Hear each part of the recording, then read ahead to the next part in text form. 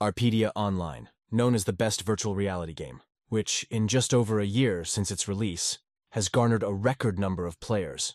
A specially designed capsule is used to enter the game to trick the five senses into making what is happening indistinguishable from reality. Allows you to create a character that is a complete match for the user. And it's all combined with the latest artificial intelligence that makes NPCs and monsters act like they have real feelings. Game offers a fun and relaxing experience without too much stress. Because of the popularity, people started to follow the actions of the top players. But one of them was particularly active. This player's name was Bartz, and he played for the warrior class. The reason why he was followed more than the higher-ranked players was that making groups in Arpedia Online was common sense, and he was a hardcore solo player who could beat the dragon. There's been a lot of rumors surrounding Bars, and some players literally went crazy trying to find out his real name. Some people thought he was connected to the developers, or the son of a millionaire who spent a fortune on the game. But all these guesses were wrong, because the Bartz was actually an unemployed and rather miserable man named Gene. Other than being the best player of the most popular game in the world, he had no other achievements in his life. To be honest, he had little interest in real life.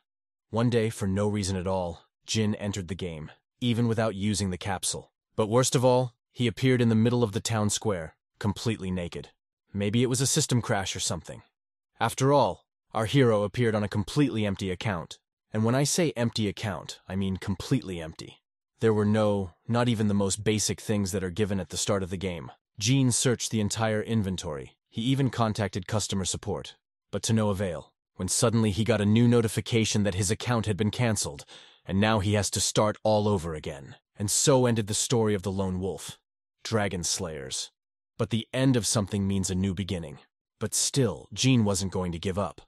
He called support every day, not insisting that his account had been hacked. But all he heard in response was that his account was fine. After contacting tech support once again, Gene couldn't stand it and screamed, "You don't understand. My Bars was still in open beta, and his level has been reset and his stuff is gone." When the support operator heard this story, he got embarrassed and said, "I see the character you're talking about, but he was deleted 5 days ago." Interestingly enough, at the time, Gene was visiting his grandmother. So there's no way he could have deleted the character. Whatever the case may be, a deleted account cannot be restored. Ever since then, Gene's main goal in life has been to track down and get revenge on the hacker who deleted his character. Arpedia Online has an item durability system. Each one consumes it during use. If an object is used too often without repairing it, sooner or later its durability reaches 0. And the item breaks. To avoid this, players will seek out blacksmiths who can repair their items. And in this business, it all depends on the level. The more expensive and better the equipment, the better the blacksmith you can trust. What happens if there's a great blacksmith who can fix things for next to nothing? That's right. Everyone will take their items to him. The Bars was outfitted with a legendary outfit. The hacker couldn't just throw it away. If he sold everything before he deleted the character, then Jin can find him on the trail of those sales. And to carry out this plan, the genie needs to create a new character who can become a first-class blacksmith. The first thing to do is pick a name. Gene wanted to choose something short and strong like Bars, and he chose the name Zik. Jin was certain that Zik would be the best blacksmith in all of Arpedia, but reality turned out to be far more brutal than he could have imagined. I've been to over a dozen smiths in the city, and every one of them has been turned down, even though he originally created his character as a blacksmith, but no one wanted to teach him his craft from the start. In Arpedia, there are 2 ways to get a manufacturing trade: either buy a book of skills, or learn while working from NPCs.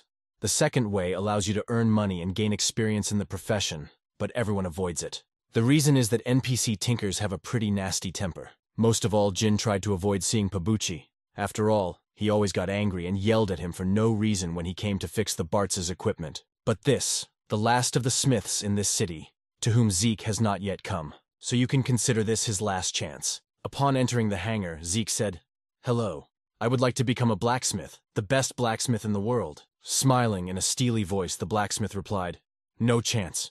It's clear from one look that you'll never make it." But Zeke was not okay with that. He begged to be given one chance to show his capabilities, though a blacksmith doubted our hero's abilities. But he decided to give him one chance, so to speak, took him on as a trainee. But he wasn't going to let Zeke behind the anvil. The first quest was to chop huge logs. All these logs our hero needs to chop before the end of the day.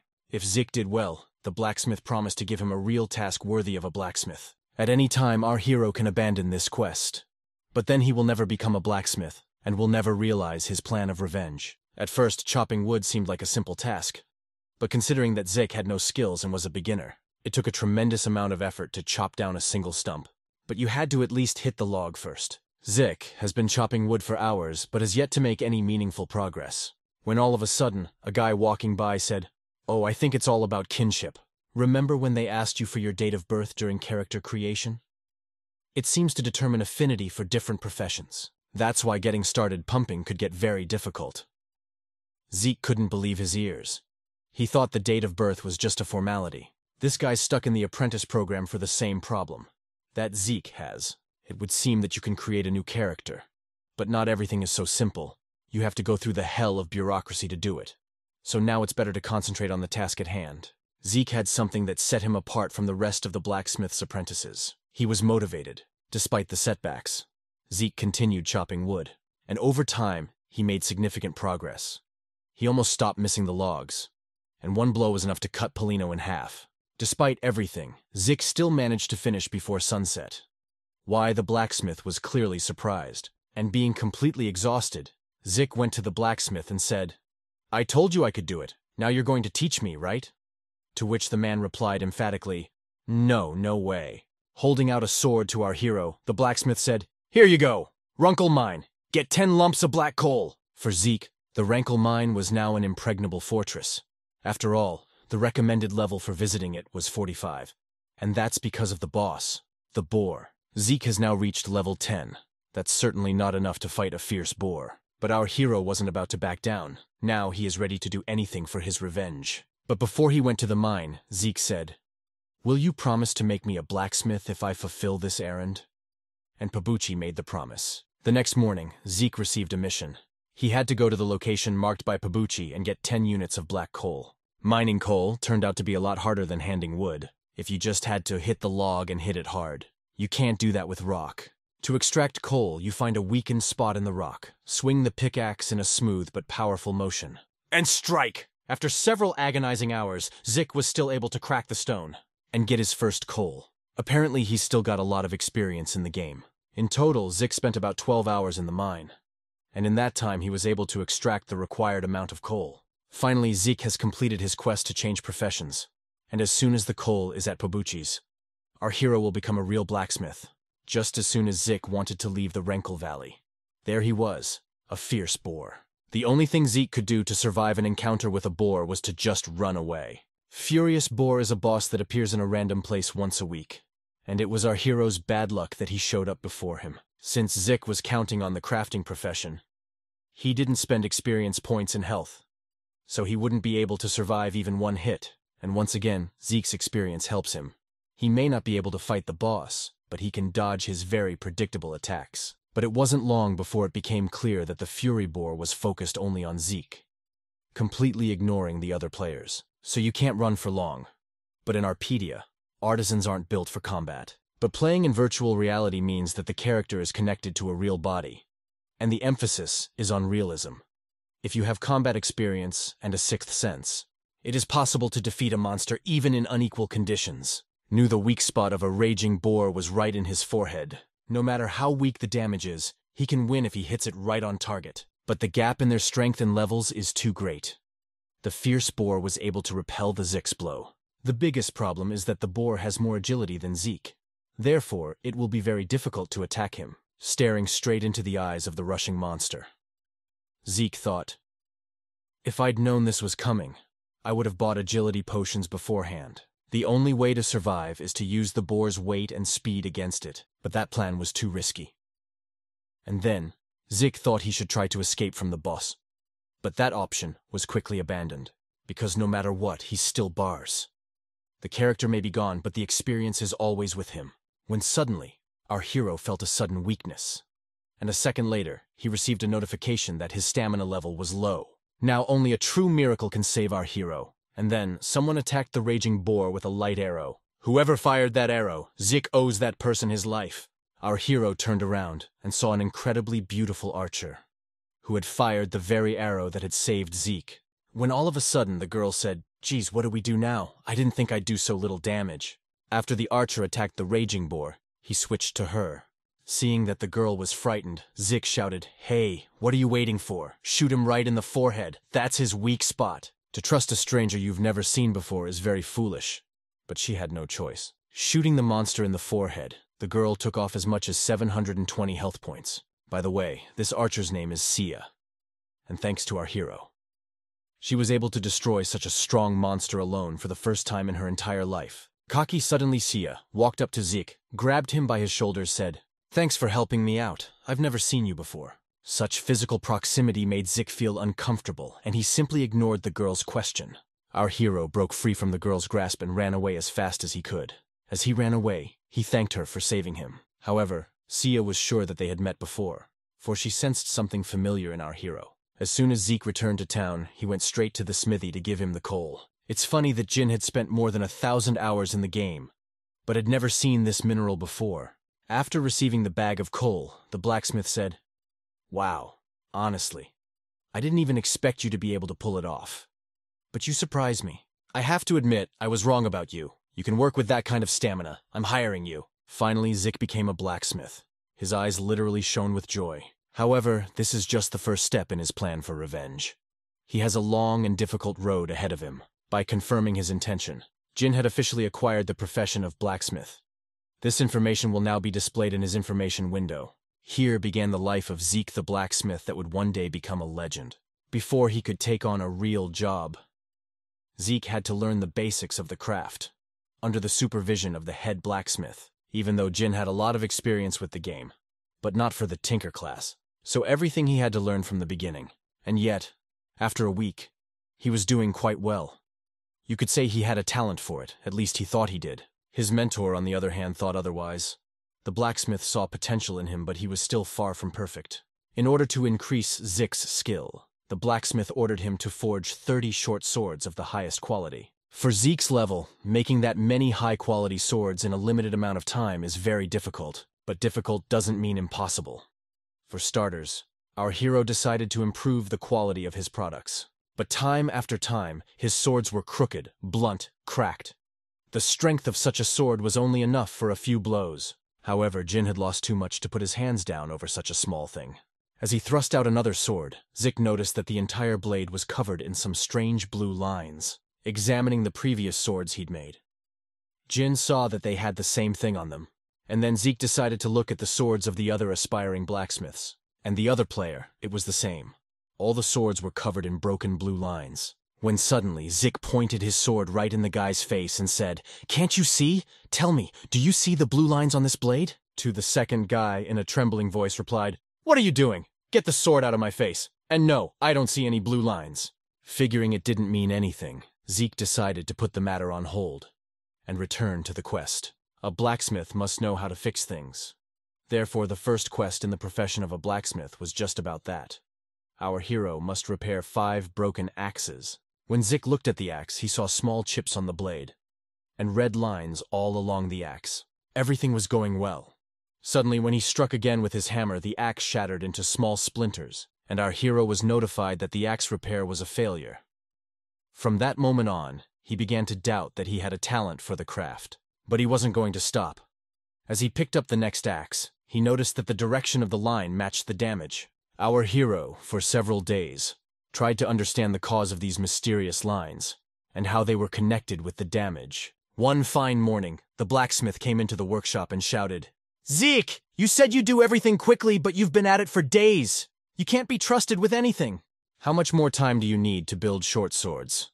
I hope you haven't forgotten about repair training," added the master. However, upon approaching Zeke's workbench, the blacksmith saw dozens of forged short balls of high quality, and next to it, repaired axes.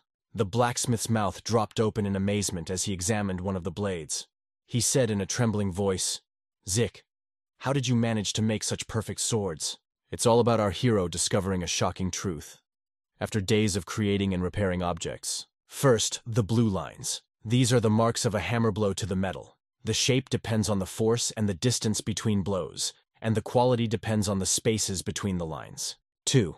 Red lines. These are cracks in the metal structure that result from breakage or failed repairs. In theory, if you use this understanding correctly, you can perfectly repair an item. Roughly speaking, it is a cheat that helps to process equipment. I literally didn't sleep for nights. But honestly, it was worth it, because he had an incredible experience and an amazing ability to see the souls of objects. When suddenly the blacksmith shouted with all his might, "Zik, I can't believe I'm saying this, but you did a great job.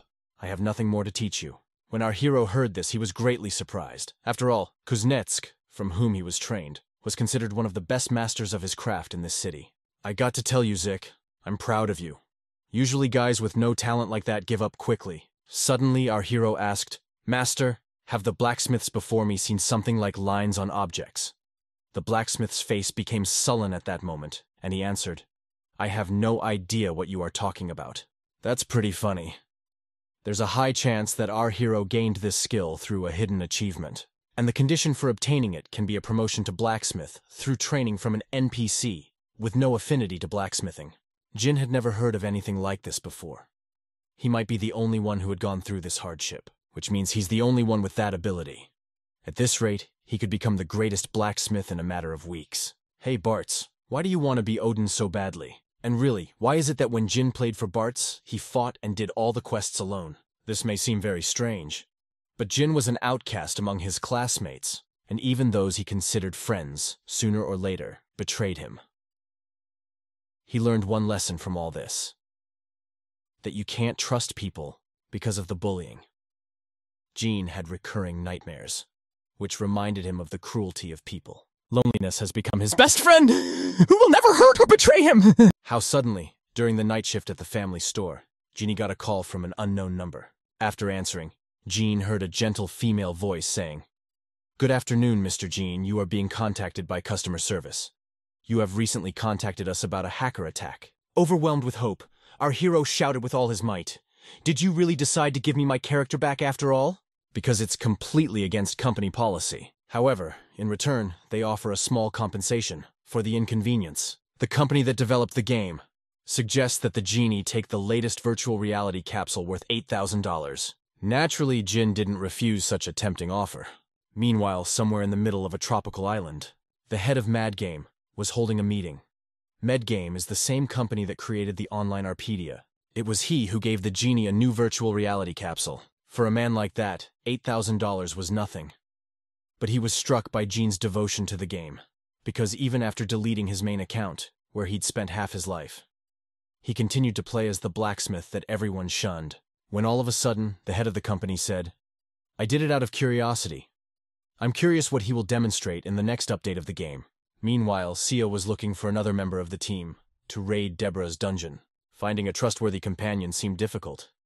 The archer was even beginning to think they should go on the raid as a part-time group. When suddenly, in the crowd in the town square, she bumped into some guy. And coincidentally, that guy happens to be our Zik. When Sia saw him, she stopped and shouted, "You're the guy that Furious Boar was chasing. It's good to see you again. Wouldn't you like to?" the girl added. Before Sia could finish, our hero ran away from her again. But the girl was much faster than Zeke. Sia insisted they needed to talk. Realizing he couldn't escape, Zeke stopped and said, "Listen to what you want me to do." Smiling, the girl handed our hero a sheet and said, "Do you want to join my group in the raid? You haven't been to Deborah's dungeon, have you? They say it's a good place for beginners. Lots of experience and money." Sia added, "But to be honest, Jin was the discoverer of this dungeon." Zeke was frankly not the best choice to go on a raid. At least he wasn't a warrior, he was just a blacksmith, but given his combat experience, going to such a dungeon could be successful, while bringing him a large amount of experience. Even so, Zik decided to opt out. Looking at a nervous Jin, Sia said, "Don't you think it's funny that we keep bumping into each other?" Ours for the first time, once again just ignored Sia's questions. It felt like they had met before. Rumors of Zik's excellence as a blacksmith spread quickly throughout the city, but the players, it wasn't even his skill that bought him the most. It was the price of his services. He could repair any weapon to perfection for only 30 gold coins. Just as Jean thought he would, a huge crowd of players had gathered. But he hadn't expected so many. At one point, he even thought he should raise the price of his services. But if he wanted to find a hacker, he should drop the idea, which he did. After a couple hours, an archer came to the genie and gave him a ranger's bow. It was the only piece of Duranko equipment the Barts had.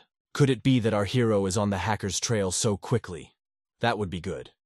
But his bow had a special mark, which this bow didn't have. While repairing this bow, Jin heard an interesting conversation. The black-haired archer was going to give this bow to some girl to get her heart and body. When our hero learned about it, he was very angry. After all, he considered it a humiliation of the girl's dignity. Admittedly, in the game, these two had a very high level and excellent characterization. But in real life, they were clearly not the best people. I felt truly sorry for the girl they were targeting. Anyway, his mission was more important than anything else. Funny thing is, the bows took the longest to repair because of their fluid shapes and their specific working principles. When all of a sudden, one of these men said, "I'm gonna drag that Sia all over the room. She's gonna scream like she's never screamed before." And meanwhile, Zik had already finished repairing his bow.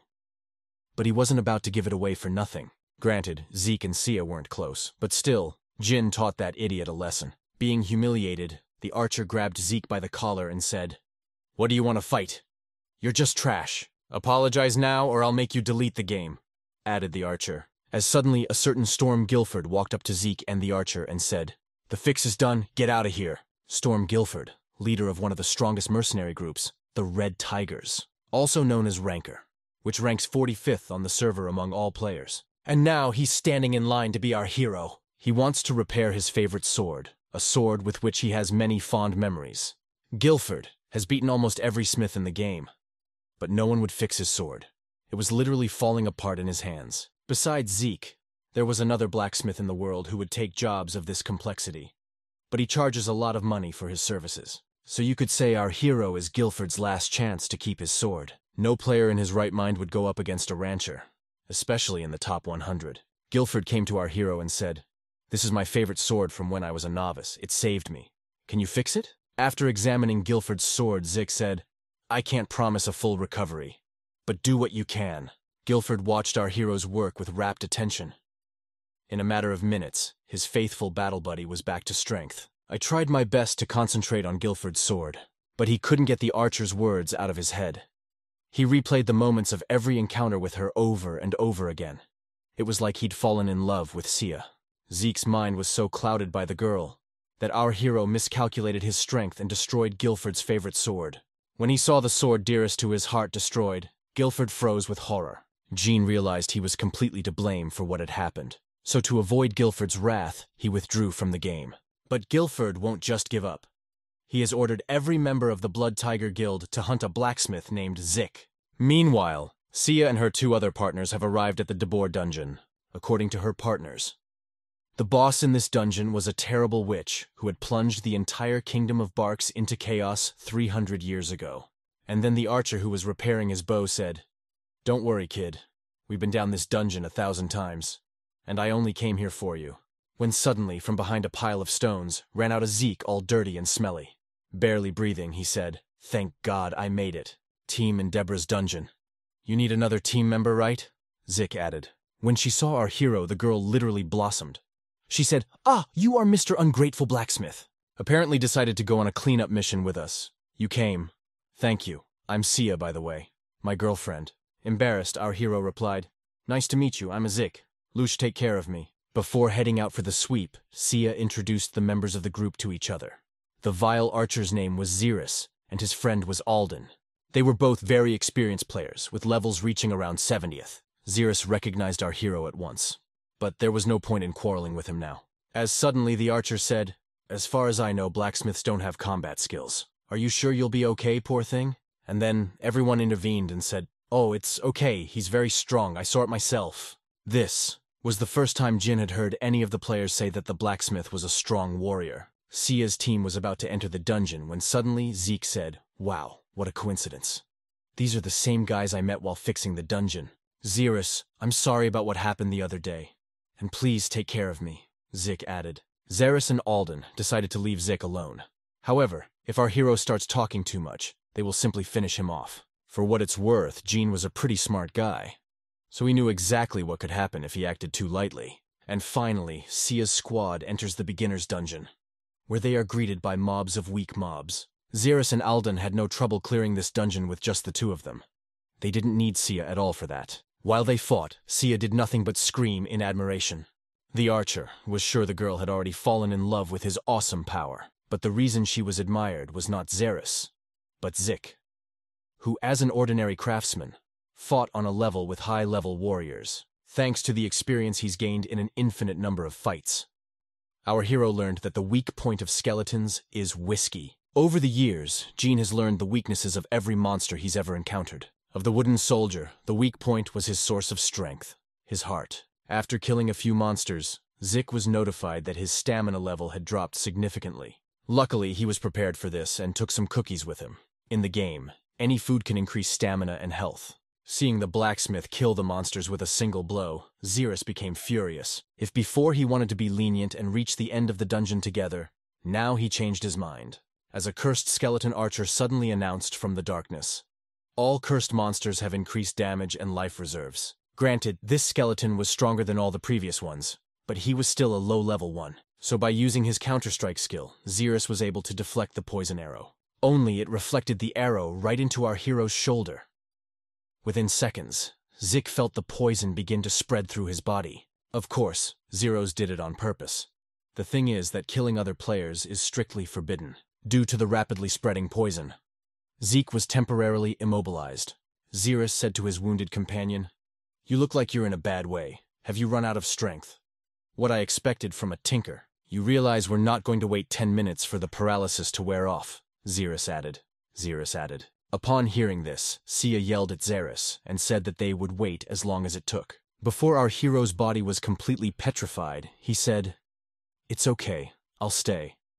And I'll catch up with you after a little break. After all, they can see each other's location, since they're on the same team." Saya agreed to keep Jin only on one condition, that as soon as he got rid of the paralysis, he would let her know about it. Don't forget that Jin was the pioneer who opened this dungeon, so he was well aware of the monsters he would encounter here, and was prepared for them. In addition to food, our hero also took a few herbs, one of which was a healing potion. After drinking it, Zik felt the effects of the paralysis slowly begin to wear off.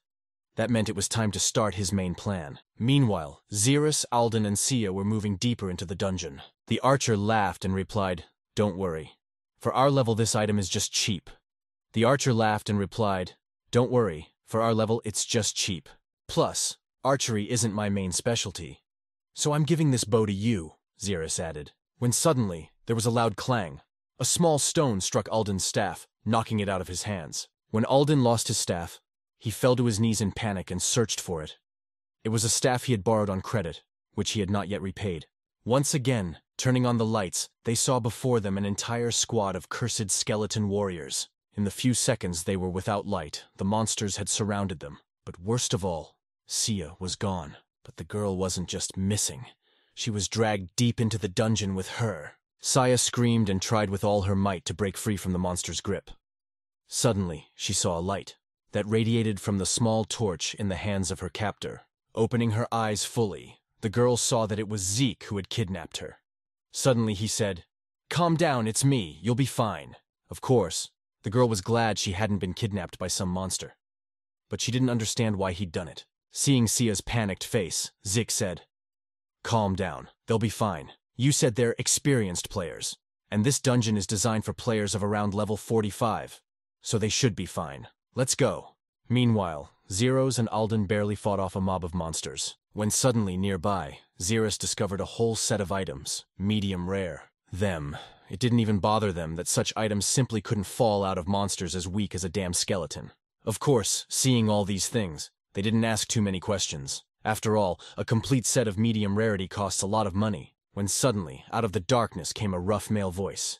It said, "I can't believe you've decided to take all your stuff for yourself. Is this you, Alden and Xerus, from the forum, a pathetic lowlife?" Xerus replied, "Why is a low-level lowlife talking to me like that?" But when they turned around, they saw Wang Chul-Su in front of them. Not the strongest player on the server, but he could defeat them single-handedly. Xerus and Alden were known on the forum for bullying girls in the game. They convinced some people to meet them in real life, but no one knew what happened in those meetings. But after that, the girl never logged into the game again, so it's hardly a good thing. The problem was that others couldn't do anything, as contacting their victims in-game was impossible. So Gene decided he had to get this garbage out of the game for good. The plan was quite simple, especially for a genie who knew all the nuances of Deborah's dungeon.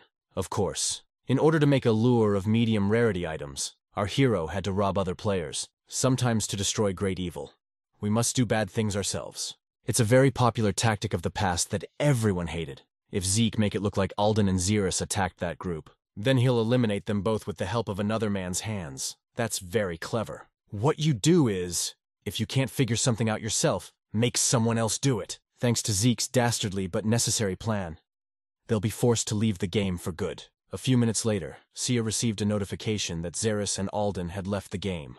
When she saw that, the girl asked in surprise, "Zik, those two are out of the game. Do you think they were killed?" Our hero just smiled and replied, "No, don't think so. They wrote in private messages that they had urgent business to attend to. Without Xerus and Alden, it's too dangerous to continue raiding this dungeon." Well, in this dungeon, Zik has achieved his goal. It's time to get back to forging. When suddenly, wandering through the dungeon, they came upon a gate leading to the boss's lair. And that's when Sia said, "It's a shame, of course. I wanted to clear this dungeon because I can't play anymore." Zik was surprised to hear that. He thought she had a lot ahead of her. Suddenly he said, "Wait a minute. I realize this may sound strange, but since we've already found the boss room, maybe we should try to clean it up," added Zik. Sia was surprised to hear that. Zeke had been the one who talked her out of the cleanup in the first place. The thing is, since Sia was about to leave the game, Jin wanted to give her an unforgettable memory of the raid together. When suddenly the girl yelled, "Hey Zeke, what are you standing there for? Let's hurry up and finish this boss." If our hero does not manage to enter the lair of the boss before the doors close, Sia will have to fight the monster alone, and Zeke would have been out the door. The fact that they've decided to defeat the boss is quite brave, but will 2 players be enough to do it? Especially since one of them is an artisan. Here is not the boss is about on the same level as the stone golem, so their selves may well be enough, especially since Zeke knows this dungeon like the back of his hand. After all, when he was still a bars, he had cleared Deborah's dungeon hundreds of times. He couldn't make a mistake even if he wanted to. No matter how you look at it, clearing out this dungeon is a good idea. The Sia will have good memories before they leave, and our hero will be able to level up. When all of a sudden Zeke said, "You can relax for now. The boss hasn't shown up yet." As he sat down on the floor, Zeke heard an unpleasant squeal. He turned around and saw that he had crushed a hamster. When she saw the little rodent, Sia said, "Oh my god, is that a monster too? He's so cute." Technically, all living creatures that were in the dungeons other than the players were monsters. But this is just an ordinary hamster that poses no threat. The only thing was that this rodent was best friends with the stone golem, the boss of this dungeon. Which means that if he's here, the golem isn't far away. Suddenly, there was a terrible roar throughout the entire dungeon. The stones around our heroes seemed to come to life. The awakening of the stone golem has begun. This is the first time, in the history of raids, that a stone golem has appeared right under the players. After all, it usually appears at the other end of the cave. After a few moments, the golem was fully awakened. It was a level 60 monster, created by the mage Deborah himself, to protect the dungeon. Sia asked in a trembling voice after seeing the golem in person, "I don't doubt you, but are you sure we can do this?" Zik smiled and replied in a calm voice, "Of course! We can defeat him if we follow the strategy." Because Sia was an archer, she could only attack from a distance. So our hero will have to fulfill the role of a tank and a damage dealer at the same time. But honestly, Zeke's attacks were completely harmless to Golem, which is not the case with Sia's attacks.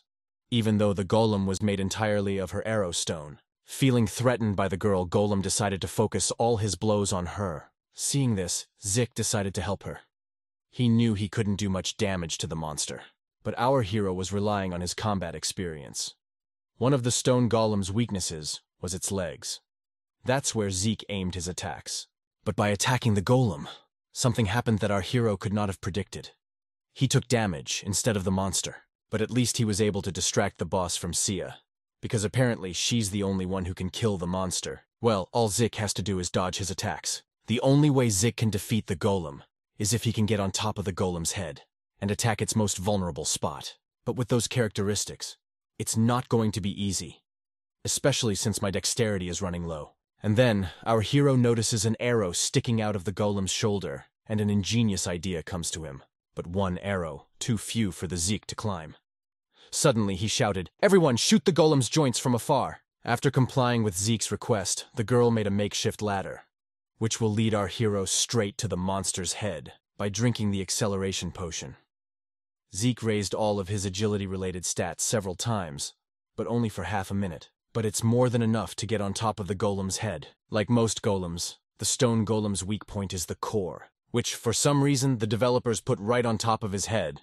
This is probably the first time in the history of the game that a blacksmith was able to defeat such a powerful monster after damaging its core.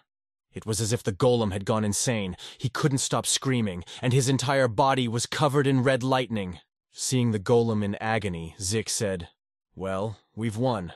I wonder if they added a new death animation for him. It looks pretty cool." As suddenly, Ziku and Sia received a notice. The boss has gone into mode. A raging giant stone golem is a condition that occurs when the golem's core is damaged.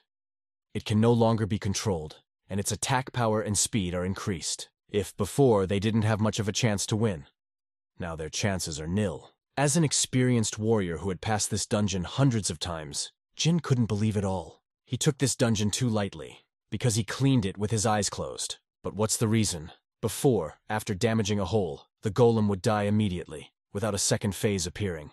I think I've got it all figured out. Being a Great Bars warrior, Jin didn't just damage the core, but completely destroyed it with a single blow. That was why he had never seen a golem in this mode. It seems it's time for our hero to get used to the fact that he's no longer the great warrior of legend. Being completely shattered, Zeke was ready to give up and die at the hands of the monster as suddenly there was a massive explosion.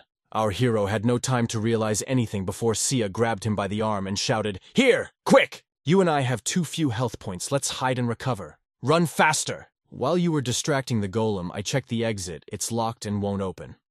What do we do? Sia added. Seeing the confused face of our hero, the girl grabbed him and shouted, "Come to his senses. To get out first, you have to deal with the boss." Even in such moments, she still believes in victory. Sighing heavily, Zik whispered, "We will not win. This is the first time I've ever seen this. It's some sort of hidden pattern that opens up under very specific conditions. We could overwhelm it with damage or determine an attack strategy, but the level is too low." As unfortunate as it may sound, Zik is right. Now is the best way for them to die with the least amount of pain. But Sia didn't think so. The girl thought that since defeat was inevitable, it would be better to try to fight to the end. Even in a seemingly hopeless situation, she remained unprecedentedly optimistic. Suddenly, she said, "Why are you sad? I have 42nd level, you have 38th. Together, you're 80th. If we work together as a team and give our best, we can get out of here alive," Sia added. But there was some truth in what the girl said. If they're going to be defeated anyway, why not make it beautiful? Sia unleashed a barrage of her most powerful attacks on the golem. She even managed to remove 10% of the monster's health. But because of that, the girl was left without a single drop of energy and mana. But apparently, that was her limit. At least she'll leave the game knowing she did her best. It's a shame it ended like that. The golem crushed the poor girl like an ant. Although, wait, where is she? Did she leave the game before Golem killed her? But that can't be, because you can't leave spawn right in the middle of a battle. So here's the thing, Zeke pushed the girl away, just seconds before she was about to die. Rising to his feet, Zeke said, "Thanks for buying some time. I've regained health points and stamina." "You're right, we're gonna die anyway, so let's at least put up a fight. All or nothing," added Zeke. Because the golem destroyed our hero's sword, he'll have to fight with a pickaxe. Still, it's better than bare-knuckle fighting. Fending off the golem's attack, Zeke heard a painfully familiar sound. It was the same one he'd heard in the mine when he was mining coal for the blacksmith. Who would have thought that with the most ordinary pickaxe, you could injure a high-level stone golem so badly? It turns out the weakness of this boss was a simple pickaxe, but it doesn't have an attack power indicator in the system. Then how could this have happened? All of which raised too many questions for our hero to answer right now. He continued to attack the golem with the pickaxe, but this time, without success. You'd think it was a bug.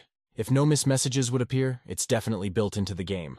But then, what are the conditions of use? Zik suddenly saw that the golem's arm was covered in blue lines just like the swords it forged. And then he remembered his mentor's words. Ore is a combination of different materials. Even though it becomes one under high pressure, there are gaps between the different materials, which only a professional can see. Well, if you get right into those cuts, you can get something incredible. Who would have thought that an ordinary crafting skill could be useful in the fight against a golem? I didn't even have to make any effort. The golem did all the work. All our hero had to do was to get in the line. Shattering the golem's body into thousands of small stones, Zik shouted, "Who would have thought that your weak point was prey?" When the boss was defeated, Zik was notified that the mining was successfully completed. As a reward, he received 10 units of marble. What just happened can completely change the entire game world. After all, previously, no one even thought that destroy the boss can be crafting skills. All this time, Sia had been watching from the sidelines. The girl's voice trembled with excitement and she said, "This is incredible," when suddenly our heroes are notified that they have defeated a raging giant golem.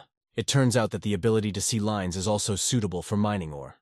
It's strange because when Zeke tried to concentrate and see them before, it didn't work. But it doesn't matter now because he defeated the golem, albeit not alone. As suddenly all of Sia rushed at Zik and shouted, "You're incredible! How did you defeat the boss with a production skill? Tell me everything you know about it, and I promise to stay in the game," Sia added.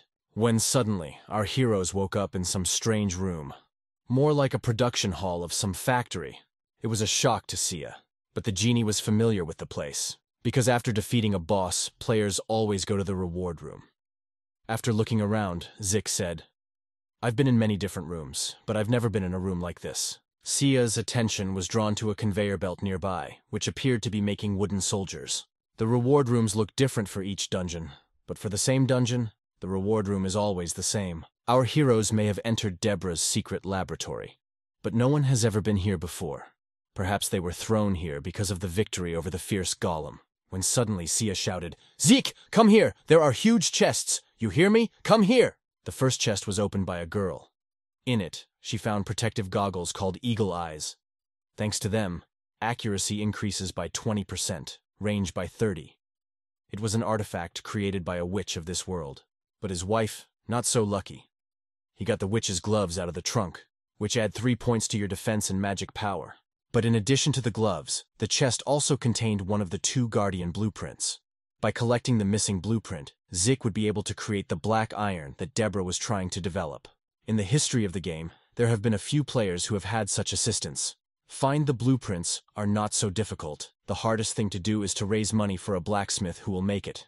After all, one such robot costs approximately $250,000. But a Ziku doesn't need to spend money on a blacksmith.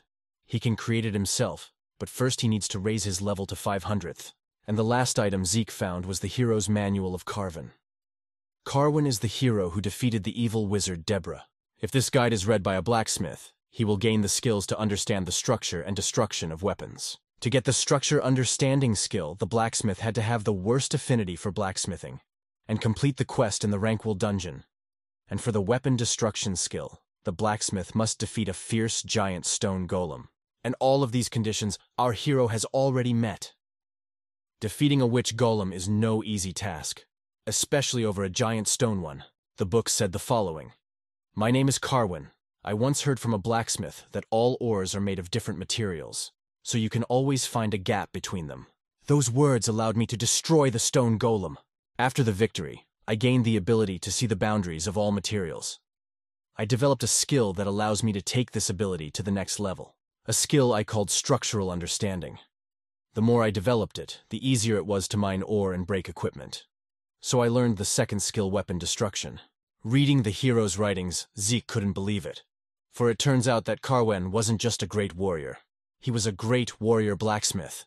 But most of all, our hero was alarmed by the last page, on which Carwen had written that the witch would return with a huge army. 2 things became clear from the book. First, the battle with the witch is not over yet. And second, the Carven hero skill can only be learned by a blacksmith. Well, everyone got their reward. It was time to head back to town. After leaving the dungeon, Sia said, "God, I feel like I haven't seen the sky in a year." But it's not surprising because they spent an entire game day killing a boss that would take 8 hours in the real world. When suddenly Sia said, "I know we have to say goodbye, but tell me how old you are." Zeke replied in a shaky voice, "I'm 20. Why?" The girl smiled and held out her hand and said, "We're about the same age as you." I don't want to be intrusive, but I've enjoyed talking to you. Would you like to be my friend? But for a while, Zik froze and stood as still as a statue. It was the first time anyone had ever wanted to be his friend. As they shook hands, Gene felt something he had never felt before in his life. He felt warm and cozy on his soul. And then, Sia laughed loudly and said, See, it's not that scary, just a girl by the hand. I have midterm exams starting, so I'll be back in 2 weeks. But we can contact you on Messenger. Funny, now I know what she meant when she said she wouldn't play anymore. As in a friend, Sia slapped Jin on the back of his head and shouted, "Don't be so sad! If anyone saw us, they'd think we were saying goodbye forever." 2 weeks will go by quickly, added the girl. Oops, looks like Sia overdid it. She accidentally killed Zeke. Now she'll be branded a player killer. But Jin wasn't mad at her. Well, reading the situation is pretty funny. The only thing he asked for was his items. But the girl was in a real panic. Because now her nickname was Glowing Red.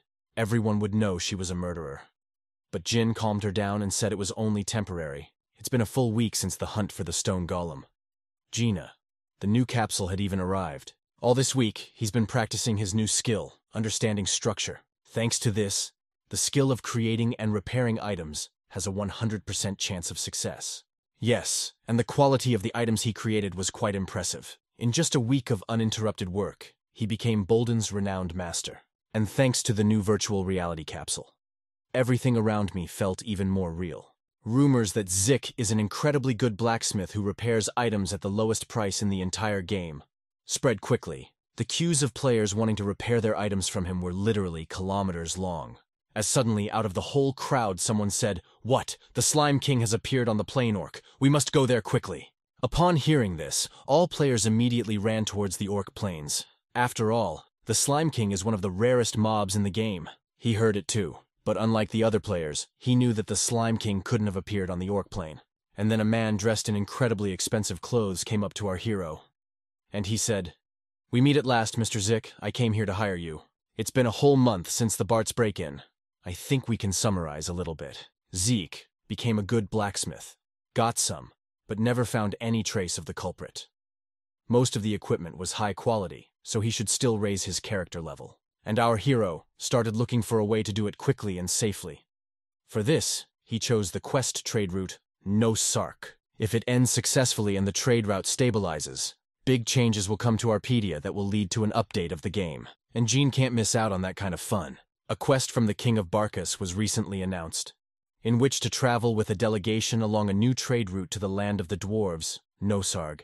The quest was submitted by the king himself, so many expect the amount of experience and rewards to be high. Nosarg, the land of the smith race, the dwarves. Zik just can't pass up an opportunity like this. The problem is that our hero's reputation level is too low.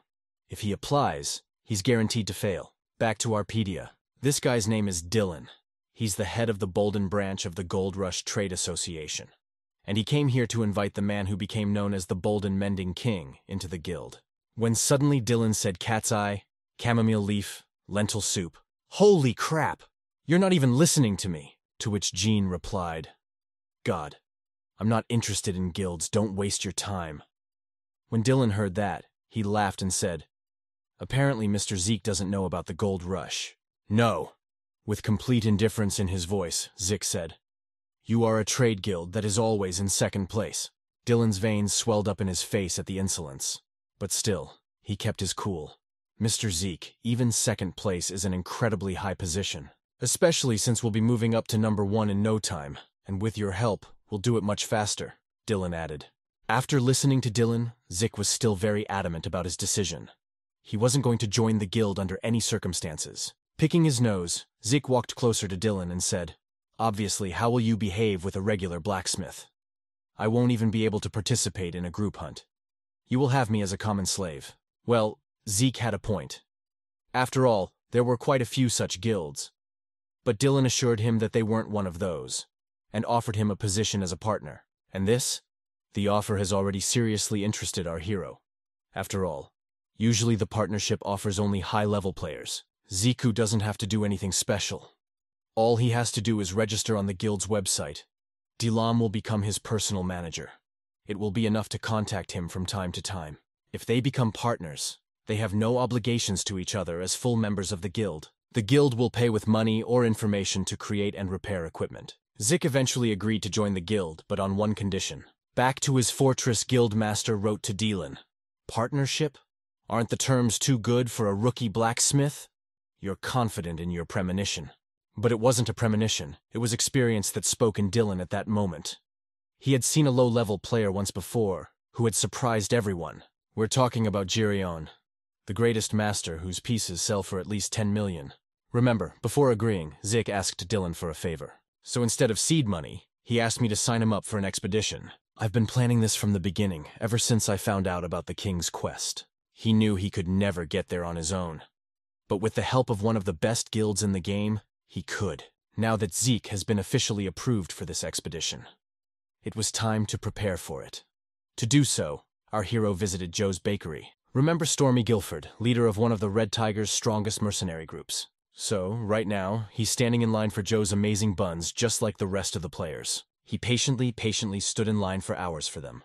But the player in front of him took everything on the counter. And who do you think was the player who took all the baked goods? Of course it was our Zeke. As he approached the genie, Guilford's face reddened with anger and he shouted, "Fuck! You're the blacksmith again!" Zeke, embarrassed, replied, "Don't get me wrong, but who are you?" The usual anger was replaced by genuine rage. Gritting his teeth, Guilford said, "Are you kidding me? You destroyed my precious sword." It seems Zeke has just made his relationship with the Red Tigers Guild even worse. When suddenly, for some unknown reason, Guilford was out of the game. And the reason, quite simply, the wife, Guilford disconnected the virtual reality capsule from the power source. In the game, he's a top-tier player and guild leader. In real life, he's just a loser. His wife was a very tough woman. And if she didn't like something, she wasn't shy about using her fists. In addition to his wife, he also had a grown daughter who was in university. But nevertheless, Guilford arrived in time for the start of the quest. But today, in addition to the quest, the Red Tigers will also be hunting our hero. Zik had already, painfully badly, messed up Guilford. First his favorite sword and then his favorite pastries. Before starting the mission, Jin walked around and examined the items of the local peddlers, hoping to find at least one worthwhile item. But there was only garbage on the shelves, at a higher price. But what caught our hero's attention was a magical teleportation ring, which cost only 10,000 gold coins. For such an item, the price was more than reasonable. But for a novice blacksmith, 10,000 was a lot of money. And yet Zik still decided to buy it. There's no telling what lies ahead. Even if he doesn't use it, he can resell it and even make money. When suddenly Zik sensed something was wrong. When he opened the characteristics of the ring, he saw that it only carried the user 20 meters. And it takes 4 seconds for the ring to do that, and then it self-destructs. And he realized he'd been tricked. So he decided to go to the merchant and sort it all out. Coming to her, our hero shouted, "You cheat! How dare you sell this piece of iron for such a price?"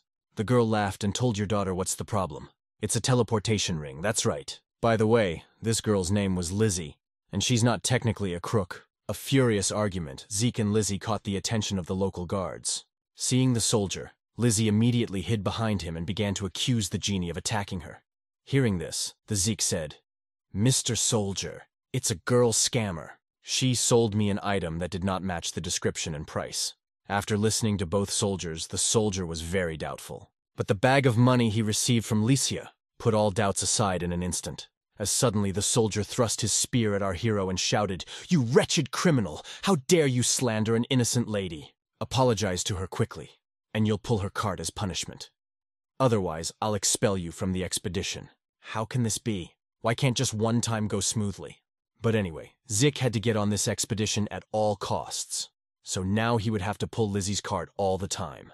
A few minutes later, the expedition began, and thousands of players began their journey. This expedition could make Barksa's kingdom the most powerful in all of Arpedia. But Barksa is not the only kingdom in the game that wants to gain dominance. But there's not enough power or resources to stop an expedition by another kingdom, although there is one kingdom that may well resist. And it's a Broden kingdom. Half of their entire income comes from brokering trade. So if Bark's expedition is successful, the Broden country will lose money and power. But since the two sides were allies, they could not oppose each other openly. And for such occasions, there were assassins in the Arpedia. Assassins are warriors in the dark. They never make the news, nor are they interested in playful quests. But if someone needs to do something illegal, assassins are always happy to come to the rescue. Carvin marched all day without stopping, and it was only at midnight that they decided to stop. And all the while, Zeke was dragging a huge cart of Lizzie's behind him. As suddenly the girl said, "Hey, slave, I need to go out for a while. Set up the tent and prepare the food." "Got it." With the last of his strength, Zeke managed to get up off the floor, and in a hoarse voice replied, "Seriously? You've gone too far. Are you trying to make a slave out of me? I will no longer obey any of your orders." On hearing this, Lizzie began to laugh heartily. Leaning over to our hero, she whispered, "Are you sure?" Suddenly the girl shouted with all her might, "Guards!" As unfortunate as it may be, Zik must accept that for the duration of this expedition he has become Lizzie's slave. If it wasn't for the quest, our hero would have sent the peddler away in the beginning. After pitching the tent, building a fire, and cooking dinner, Zik was finally able to rest and be alone with his thoughts. But his solitude was interrupted by a sword falling to the floor, and a voice from the darkness said, "Hey, blacksmith, I've heard you're the best at fixing things. Repair my sword, and perhaps you can live to see the dawn," added the stranger. Judging from their shawls and equipment, Zik knew at once that they were from the Red Tigers. With a mouthful of food and a blank stare, Zeke stared at the mercenaries. Surprisingly, even the Red Tigers have heard rumors that Zeke is the king of fixing things. But they didn't come here to fix things. Our hero knew it all too well, but he pretended not to know. And then, Jin decided to repair this mercenary's sword, hoping they'd leave him alone. After a few minutes, Zik returned the mercenary's twilight dagger with a full safety margin. The Red Tiger were genuinely delighted at such skill. After all, they had heard that Zik had broken the commander's marker earlier. Handing the sword back to the mercenary, Jin said, "I've already done what you wanted, maybe at Auntie's. I'm trying to read here old timers." The mercenary went berserk when he heard that. His face flushed red, and veins protruded all over his face with anger. And then he shouted, "How dare you talk like that after you broke the commander's weapon? And I'm not an old man. We're almost the same age." Because of the mercenary's hysterics, Zik had to stop reading. Looking straight into the Red Tiger's face, our hero said, "I remember you. We met at the bakery. Are you acting like this because I took all the cookies? I don't know if this is all part of the plan, or if Zeke's really crazy." A group of professional mercenaries, of course. Beaten and captured the rookie blacksmith without much trouble. Well, at least now Zico doesn't have to put up with Lizzie's bullying. Red Tigers. Very hard hit our hero on the head, because of which he lost consciousness, and when he woke up, he saw in front of him Stormy Guilford. I doubt getting beaten and tied up in a mercenary camp was part of the plan. Guilford came closer, almost right up to me, leaned in and said, "Hey, punk, I can spare you if you apologize right now." Zik laughed and replied, "I stood in line, and then bought everything with my own money. What apology? Piss off." But Guilford wasn't talking about cookies. "I can't believe this is all about some old sword." And then Zik said, "Look, I don't know what you want from me, but I haven't hurt anyone in this game." Guilford hears this. He orders Zeke's release, because he wants to teach him a lesson. As soon as the ropes were loosened and our hero was free, Guilford attacked him. This guy's in some kind of trouble. The explosion was tremendous, but the strange thing is, it only took away 1 health point from Zik. Only one weapon in all of Arpedia is capable of this, the eventual love stick. The love stick was often used for torture. For the pain was felt, but no damage was done. With a wave of his stick, Guilford said, "I'll have to teach you some manners. Let's start the discipline lesson." Hitting the ground with the stick, Guilford caused a huge explosion that tore out all the trees within a 100-meter radius. Even though Guilford was holding back his strength, it was enough for Zeke. The difference in their levels is too great. Seeing this, the Red Tiger promised that he would let Zeke go if he could touch him. For our hero, it was the only chance to get out of this mess alive. Pulling his only sword out of his inventory, Zik said, "You're putting conditions on me? You think you'll never be beaten by a low-level blacksmith? Everyone looks down on me, like I'm some kind of trash," Zik added. He knew full well that he could never fully defeat Guilford.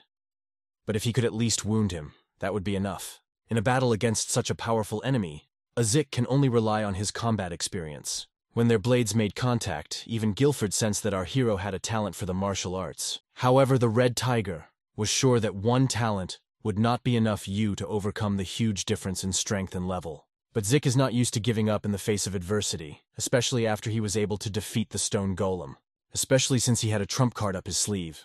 One that could only be accessed. Here it is. Weapon destruction skill. A skill that helps you find breaches in weapons or ore to destroy them. One of the conditions for mastering this skill was to pump the characteristics of understanding the structure to the 7th level. And today, as he repaired the sword of one of the Red Tigers, his understanding of the structure grew to the right level. Because of this, Zeke was able to shatter Guilford's love stick, even though Guilford is a ranker, but it was obvious from his face that this was the first time he was seeing such a skill. From all of this, Guilford was so confused he couldn't even move, which Zeke took advantage of. Oh crap. Zeke didn't calculate the height of his jump and knocked the red tiger off his feet. Dropping to the ground, Zeke fell right on top of Guilford, and their lips came in contact in a passionate kiss. This is a turn of events no one expected. But still, Zeke was able to touch Guilford, so he'll let him go. Of course, Guilford was a man of honor and used to keep his promises. But after the kiss, it's unlikely he'd let Zeke live. For our hero, it was the first kiss in his life. Of course not how he imagined it, but nothing can change. Suddenly, one of the mercenaries came up to Zeke and said, "Hey, you're not bad, kid. Here's a present." Who would have thought that an ordinary blacksmith would be able to defeat Storm Guilford? What kind of skill was that? The mercenary added. The red tiger gave Ziku a large potion of restoration. And then our hero said, "I'm sorry, but I can't give any details." This gift, the red tiger gave to Zeke, not to learn about his skill, but to invite him to their guild. After drinking the potion, Zeke laughed and said, "Really? You just beat me up 5 minutes ago. You can't argue with that. The red tigers have been very immature," as the mercenary suddenly said. "But you understand, we couldn't post otherwise. You broke the commander's favorite sword." So much had happened recently that Zeke had forgotten that he had actually broken Guilford's sword at the very beginning of his journey. But now, none of that matters.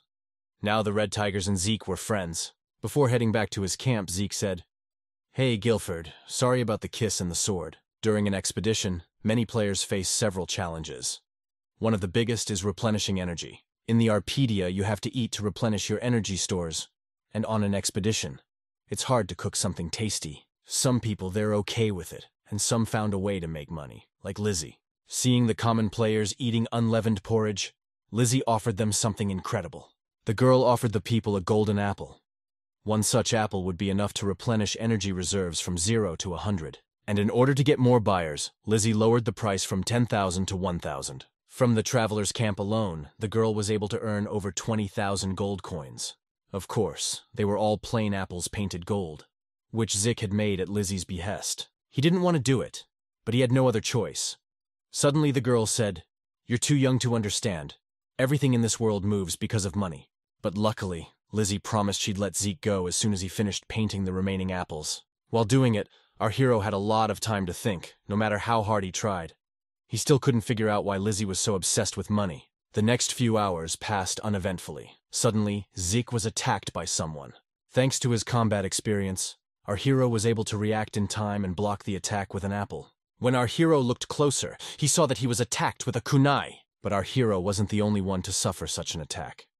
Literally in every camp of the expedition, there was a similar situation. Not many people know, but only the assassin class used the kunai as their primary weapon. The red tigers were also attacked by assassins. Guilford even managed to kill one of them. Just because you saw an assassin die doesn't mean you won. Being killers of the night. They possessed a unique death effect skill. This skill allows you to create an illusion in which normal players see the death of the assassin, while the real assassin waits for the right moment to kill you quietly. Not many players knew about this assassin skill. Even an experienced warrior like Guilford didn't know about it. But Jin did. Upon seeing the kunai, our hero immediately realized that the entire expedition was in danger because of the assassins. So he went to the Red Tiger's camp to help them. Upon seeing Zeke, Guilford said, "An attack like that wouldn't leave a scratch. Perhaps the Wild One lacks a measure of strength." But here was Guilford, not even sensing that the assassin was behind him. Suddenly, one of the assassins appeared in the middle of the camp, threatening Guilford with his sword, ordered him to surrender. Well, Assassin just smiled back and said, "I guess you don't know who I am. I, the best of all assassins, the man who leads the Black Crescent Moon." The Black Crescent Moon is the most powerful assassins guild in the world. Its members are legendary, and everyone knows their names. But no one knows what they look like. And beforehand, the Black Crescent Moon was known as Kira, Son of the Night. Kira was also known as one of the Rankers. He independently invented the assassin's fighting stance, which has no vulnerable areas given their fighting style. When suddenly Kira said, "Calm down, I didn't come here to kill. I wasn't paid to do that. My goal is to apprehend you and take the title of Patriot in the shadows. If you voluntarily lay down your arms, I promise to keep everyone alive." When suddenly, someone in the crowd yelled, "You're out of your mind! Do you have any idea how much I spent on this quest? Who's gonna give me my money back?" Even the butterfly did not have time to flap its wings. But after these words, an arrow flew into the neck of this poor guy, And then Kira started laughing like a madman and said, "You fools! This is not a negotiation. It's a mere formality. It is not difficult for me to kill you. In case anyone hasn't realized, you're surrounded by hundreds of my followers. If you misbehave, we will kill you all." Assassin added. Guilford sensed the presence of assassins in the forest, but no more than a dozen. It was more likely that Kira was just bluffing. If you fight with them, there is a chance to win. But if at least one NPC dies, there will be big problems. Guilford decided to provoke him in distraction, and to keep the assassins from the forest from seeing it, he wants to use the magic of one of his subordinates. Making sure the mage understood Guilford's intent, he began the countdown, when suddenly, Zeke came in and said, "Really? You're the best assassin I've ever seen. You're just a petty thief." Our hero's intervention caused the Go-Fort to put his plan on hold. What kind of assassin exposes himself and lectures the victims? You should have killed everyone before we saw you. And if you think you're a ranker, fight the good fight, one-on-one.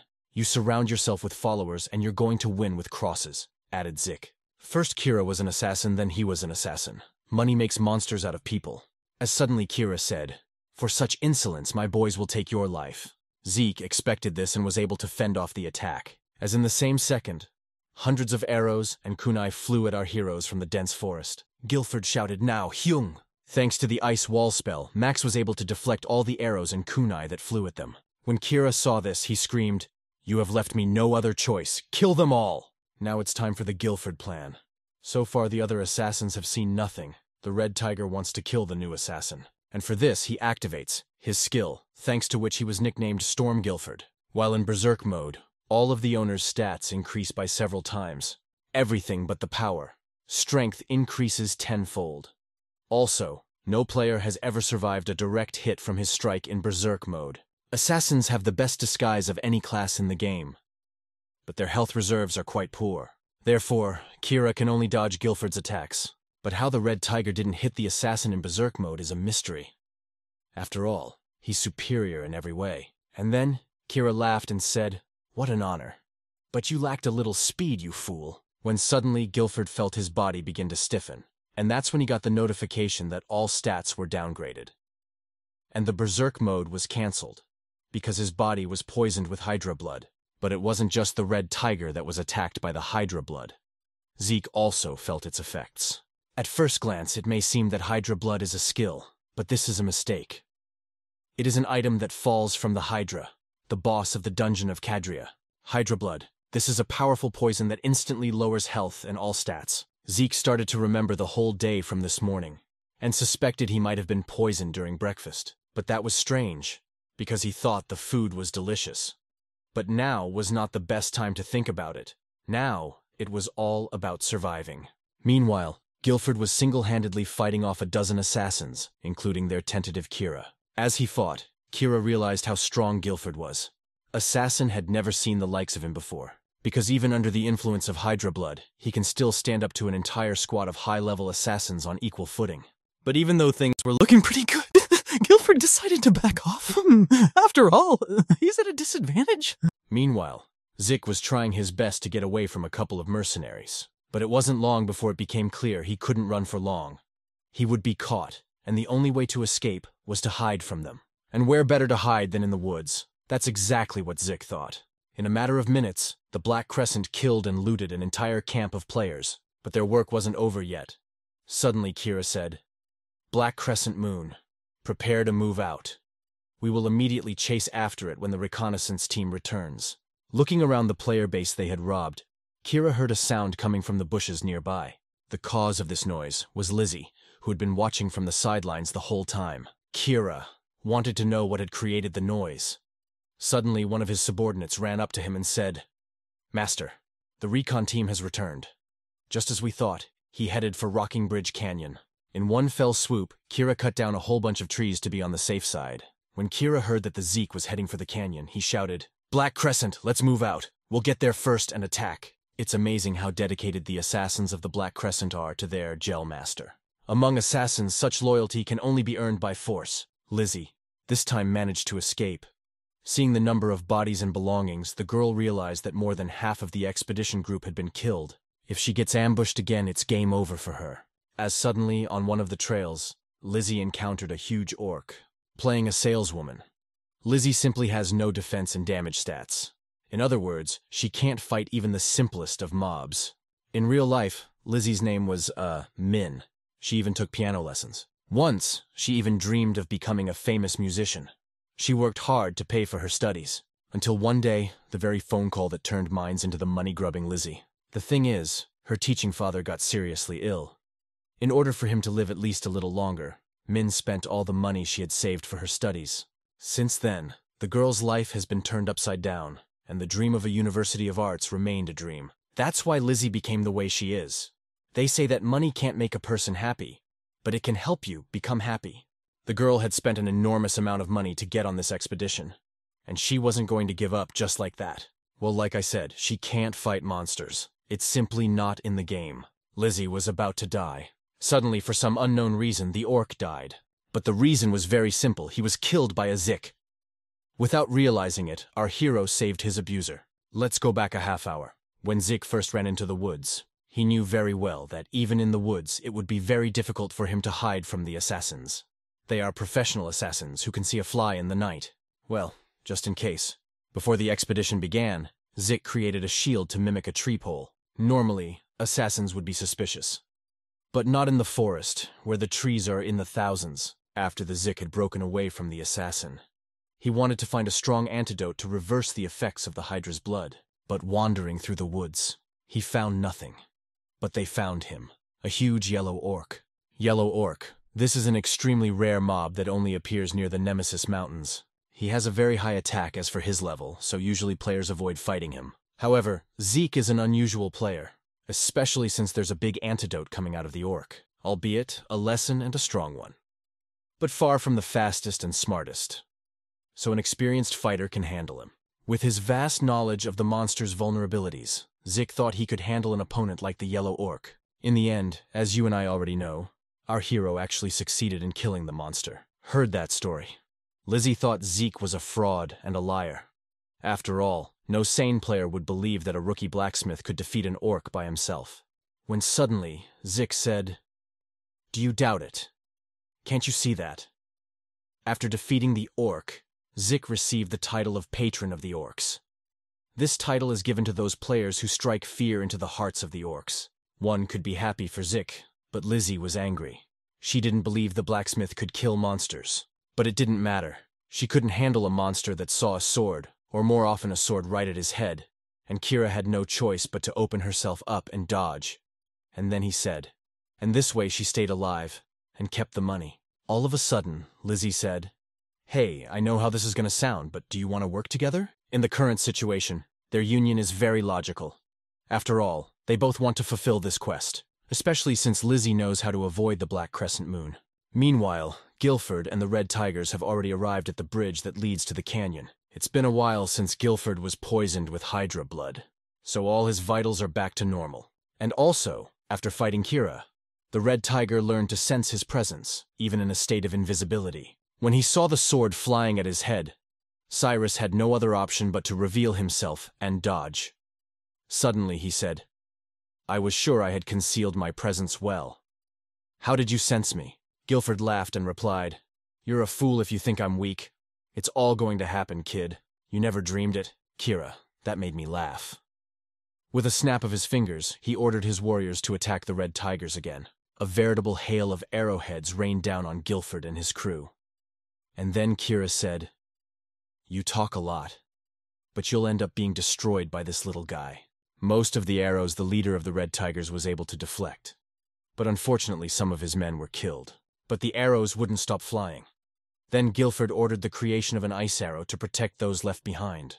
But the same trick never works twice with assassins. From the very beginning, the mage was their priority target. Taking advantage of the shock, Kira plunged his dagger right into his neck, and his companions slaughtered all the remaining Red Tigers. But even with such an attack, Kira couldn't kill the Red Tiger. Still, it seems Storm Guilford's reputation is exaggerated. The final blow remains. As suddenly, from behind a hill nearby, there was a loud noise of a cart rushing by, and driving that cart, as you might have guessed, was our Zeke. When he saw Kira, he shouted, "I'm her, little thieves! I have something for you!" "Catch the present," Zik added, and pushed the heavy cart straight at the assassin. It was foolish to hope the cart would harm him in any way. With one swing of his dagger, Kira sliced the strip in two. When he saw our hero in front of him, Kira said, "I heard that you were lucky to escape from my guys. And now you're back? You look like you want to die." But literally, within seconds, Assassin felt his cloak getting wet and his whole body reeking of gasoline. Noticing the assassin's confusion, Zik threw a bottle of flaming mixture at him. That's what it means to work with your head, not your muscles, as soon as the bottle broke. Everything in the neighborhood went up in flames, taking with it an entire assassin squad and most importantly, their commander. To be perfectly honest, Lizzie came up with this plan. In the long time she's been playing Arpedia, she learned how to deal with her enemies with her mind.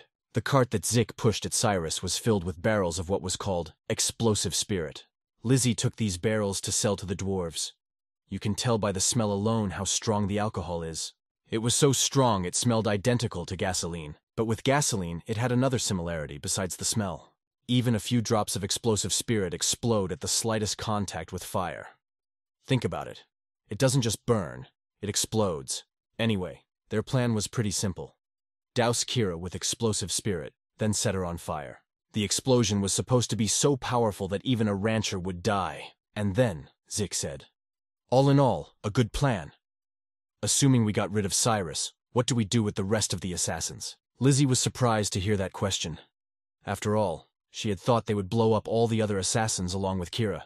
But our hero knew very well that there was not the slightest chance that Kira would be standing next to the rest of the group.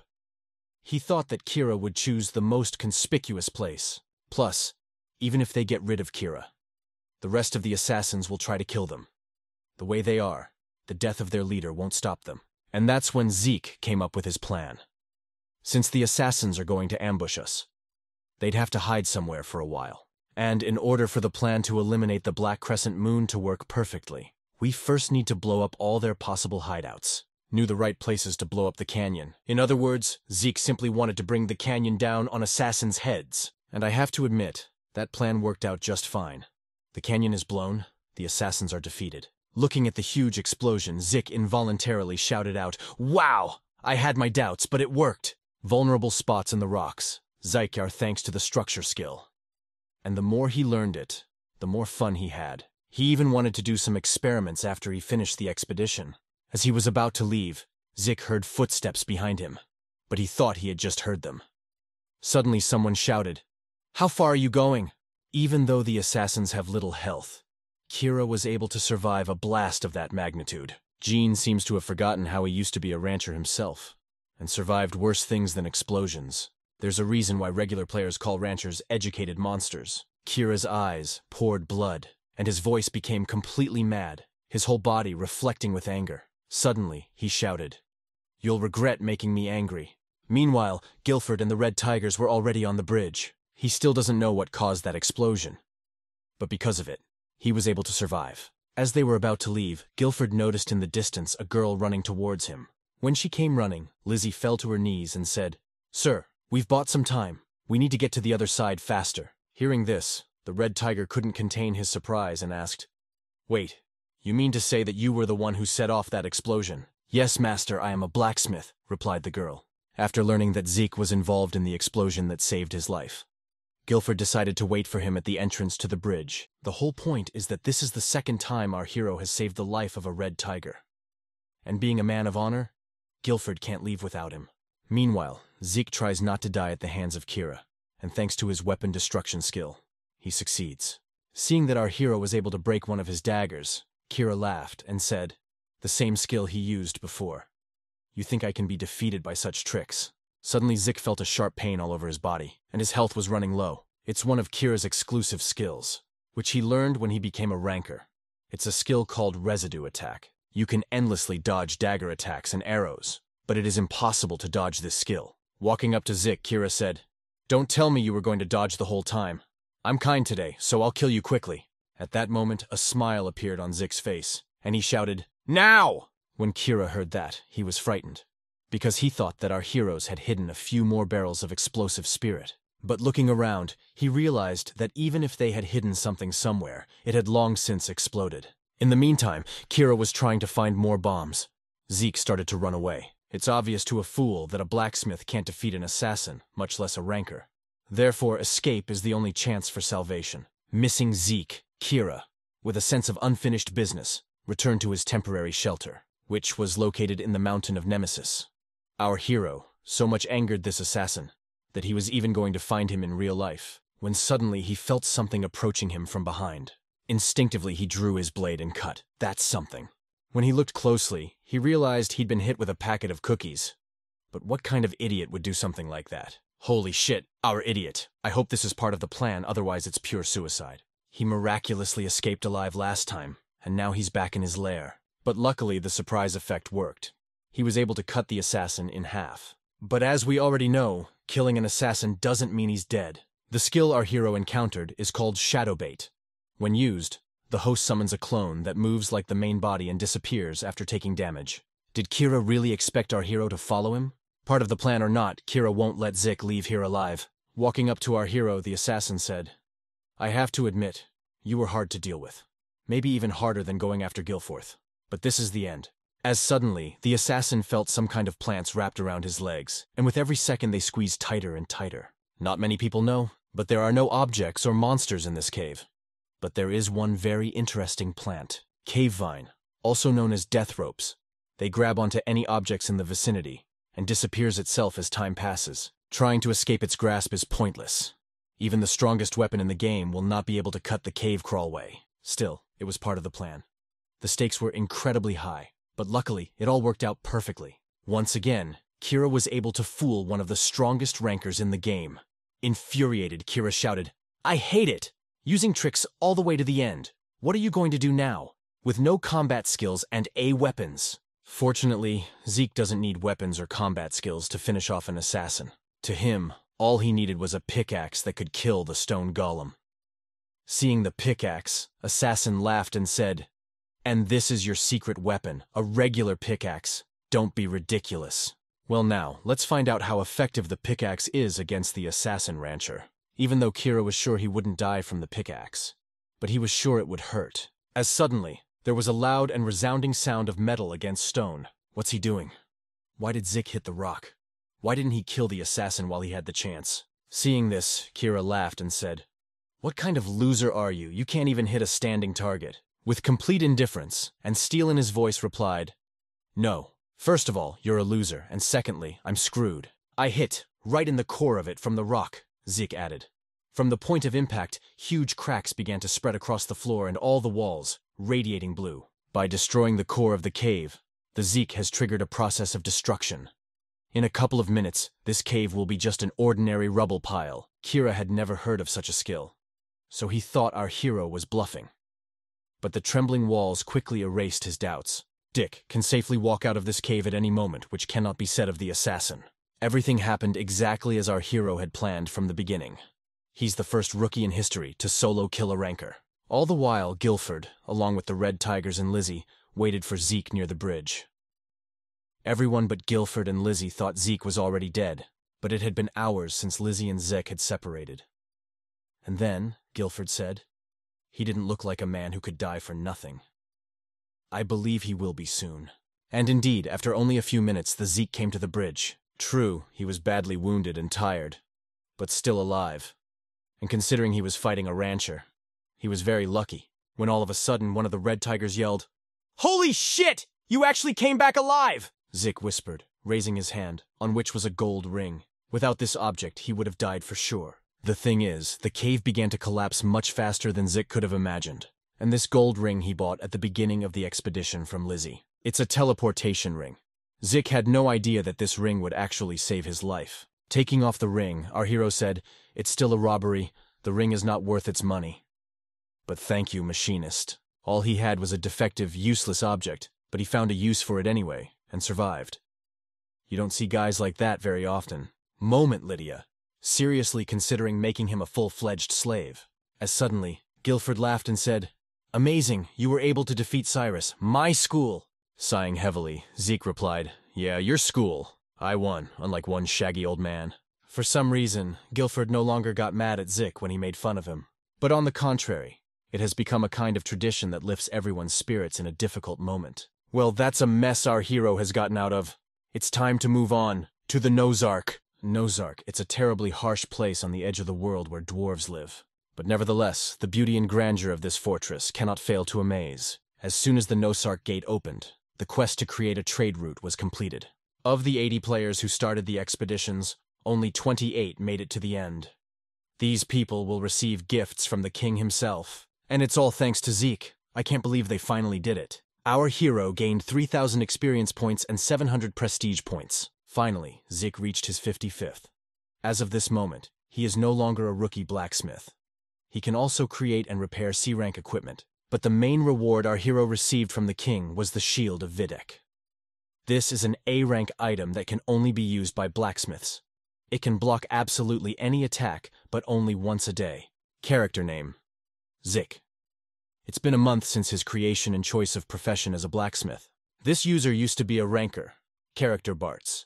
After creating Zeke, has shown signs of unconventional play, defeated the raging stone golem that triggers the hidden event, and moved to Nozark, where the next trigger of this event is located. The development team thinks this user has a good chance of triggering events in Myzinia. During one of the meetings, someone said, "Suppose a level 55 blacksmith could somehow activate events. Why should we delay the updates?" The thing is, this event could make a big change to the entire Orpedia. And if it overlaps with the release of an update, users may get confused. But the head of communications thought otherwise. To be honest, this man was interested in nothing but money. And the release of a new update meant hundreds of thousands of dollars in his account. When suddenly, a young guy walked into the office and said, "We're going to postpone the update, and I'm taking responsibility." This seemingly ordinary guy is the head of the company that developed Orpedia, and his name was Scott. He wanted to postpone the update not only because Zik can change the game, but also because he wants to change the update a bit. To be honest, the list is pretty big. Scott wants to make this update the biggest since the game's release. To develop and implement all these updates, it will take some more time. In the event that the growth rate is lower than expected, the cattle will take full responsibility. Seeing the scale of the work, the head of the development department shouted, "Wait! Even if we work 24/7, it will take at least 2 years to complete such an update." They don't know that Scott did the bulk of the work during his vacation.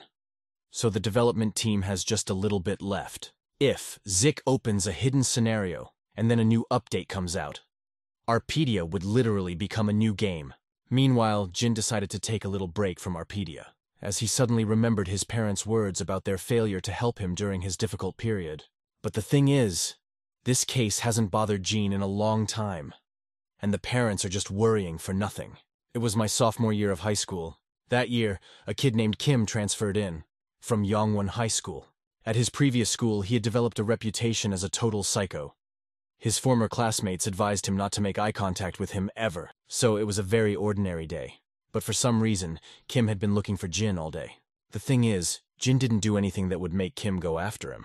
But when he found him, Kim hit our hero with all his might. He broke his nose and knocked out some teeth. Jin was asleep when Kim found him and beat him up, so he didn't even have time to realize anything. Kim ended up beating Jin for several minutes without stopping. But none of the classmates even helped him. After school, he went straight home where his younger brother met him. Like every worried brother, he tried to find out what had happened, but Jin kept repeating the same thing, that he fell down the stairs. And he's fine. Of course it was a lie. He felt disgusted at that moment. From that day on, his school life became a living hell. Kim was looking for him every single day to beat him up. Friends became more and more estranged, until one fine day he became scum. Every day he was beaten, abused, and abused again. And when Gene asked his abusers why they were doing it, all he heard in return was laughter, even more hurtful words. It was as if they were doing it all for no reason. But the last point was a guy named Google Chan. He seems like a nice, well-mannered guy. President of the school. He was a big hit with the students and the teachers, and the girls were crazy about him. Once again, when Jin was being beaten by the crowd, Chan went up to him, took him by the hair, and said, "I wonder why you keep getting beaten.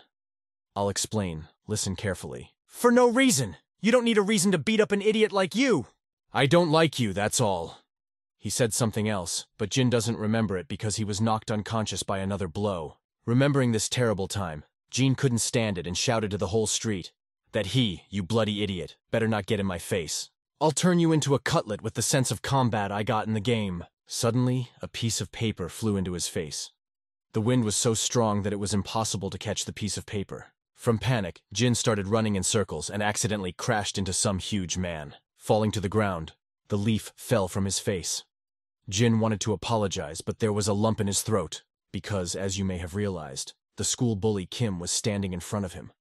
It was because of him that Jin hated his life. Of the hero, was simultaneously filled with rage and fear, but in the end, fear took over. Grabbing Jin by his sweater, Kim picked him up off the floor and said, "I think I've seen you somewhere." "Never mind. Are you going to apologize?" When all of a sudden, Kim's cell phone rang, and he said, "Lucky idiot. If I see you again, I'll kill you." Apparently, he got a call from someone incredibly important, or Kim wouldn't just let anyone go. Half an hour later, a very interesting conversation took place in one of the city's nightclubs. After high school, like many underachievers, Kim connected his life with Arpedia. But he had a boss, who raised the tax because a new trade route had opened up. And who do you think Kim was working for? That's right, the Chan. Jean thought school story was a thing of the past, but an unexpected encounter with Kim proved otherwise. Yeah, he's no longer afraid of other people or leaving the house, like he used to be. To stop being afraid, Gina decided to join a wrestling class, so that next time, he could fight back with dignity. Filled with motivation, Jin literally opened the door with his foot and shouted, "Hello, I'm here to study martial arts." But when he saw Sensei training his men, Jin's fighting spirit immediately disappeared. When he saw the mountain of unconscious bodies, he whispered, "Oh right, I'm unemployed. I don't have extra money for training." But it was too late. Sensei saw Jin. For a teacher, money is not the main thing. He is ready to help those who need help for free. Realizing he couldn't even last 10 seconds in the ring, Jin decided to leave, justifying it by saying he'd just gotten the wrong door. But at the entrance, he crashed into a 2-meter-tall man. It's not even a man, it's a living mountain of muscle. Damn it! The man our hero crashed into was none other than Storm Guilford. Guilford took a long look at our hero's face, as suddenly he turned pale and cried out, "Smith!" Coincidentally, Jean chose the same martial arts gym that Stormy Guilford practices at, although it's more correct to say that this hall was the base of the Red Tigers. Sensei suddenly said, "Judging by your clothes, you are also practicing martial arts." Especially for Jean, the coach even made a special arrangement. He would do anything to make sure Jin went to them. Guilford couldn't wait to get in the ring with Jeannie, even though their relationship was friendly, but he still wanted revenge on Jin for his favorite sword. Realizing he had nothing to lose, Jin said, "Okay, let's give it a try. I hope we get along. My name is Jin Johan." When he heard the name of our hero, Guilford realized that he had heard the name before, but could not remember where. When suddenly he said, "I remember. The son of the owner of the store I used to frequent is called Jin Johan. He was also friends with my daughter." Upon hearing this, Jin said in a trembling voice, "Excuse me, may I know your name?" In real life, Guilford's name was Derek Tessu, and his daughter's name was Rin. Upon recognizing Storm Guilford's real name, Jin laughed and said, "Funny, it's been a long time since I've seen you, uncle." The realization finally came to Derek that Jin was the same little boy who had played with his daughter all his childhood. So Derek decided he was going to be Jin's personal trainer. Methods, he's very doubtful. However, it is impossible not to become stronger after such training.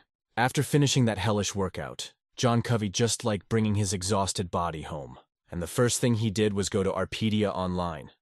Zeke thought he was going to get a quest from the dwarves, and after completing it will level up and unlock a new skill. But it was the exact opposite. No matter what workshop he went to, the dwarves kicked him out. It's no secret that dwarves are a very closed race. Our hero did not expect the dwarves to be so wild. If he had asked even more persistently, it was not impossible that they would have chased him with knives. Wandering through the cold Nozark, Zik quickly ran out of stamina, so he began to look for a store. Literally, a few blocks from where he was. Zeke found a small store where he could buy food.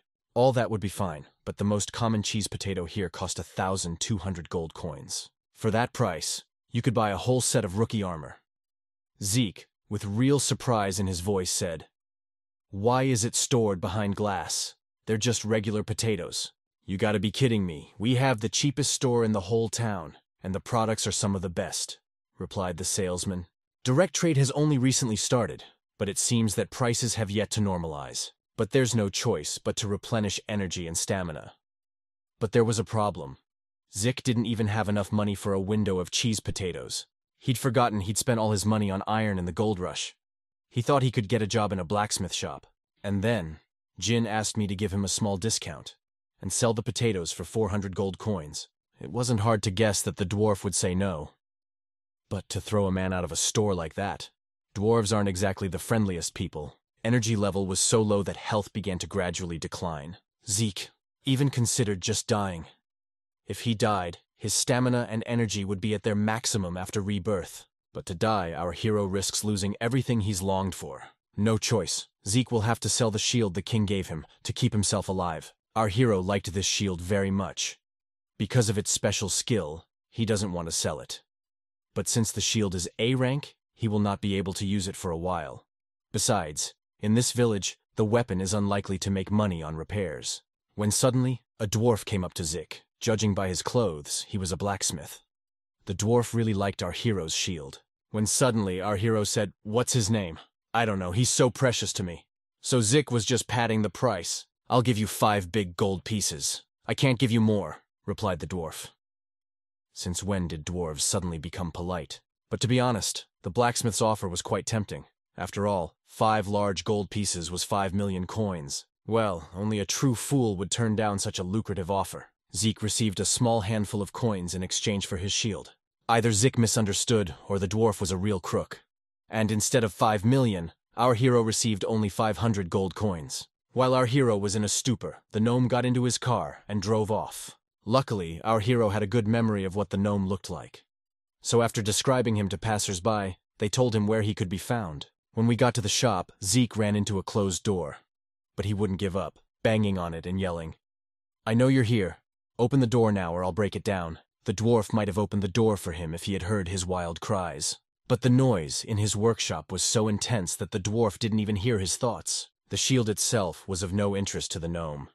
He only needed the magic stones that were in it. What he needed them for is still unclear. But judging by what was in his workshop, it's unlikely to be for a collection. And meanwhile, Zeke ambushed the gnome's workshop. He was ready to kill him to get his money back. When suddenly, outside the workshop, he heard a strange childish laughter. It was the little gnomes, who, painted on the walls of the workshop. Vandalism, pure and simple.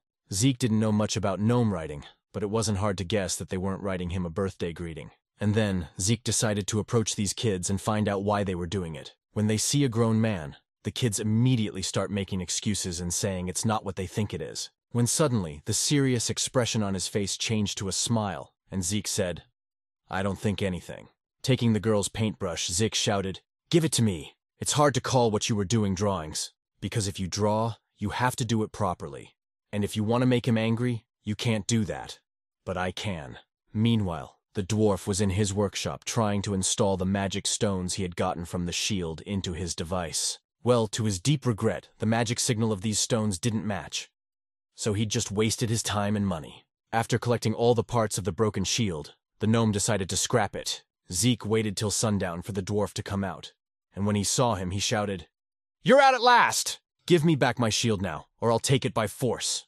It took me a long time to get this chip, and you screwed me and gave me only 500 gold pieces for it, even though you promised me 5 big gold pieces.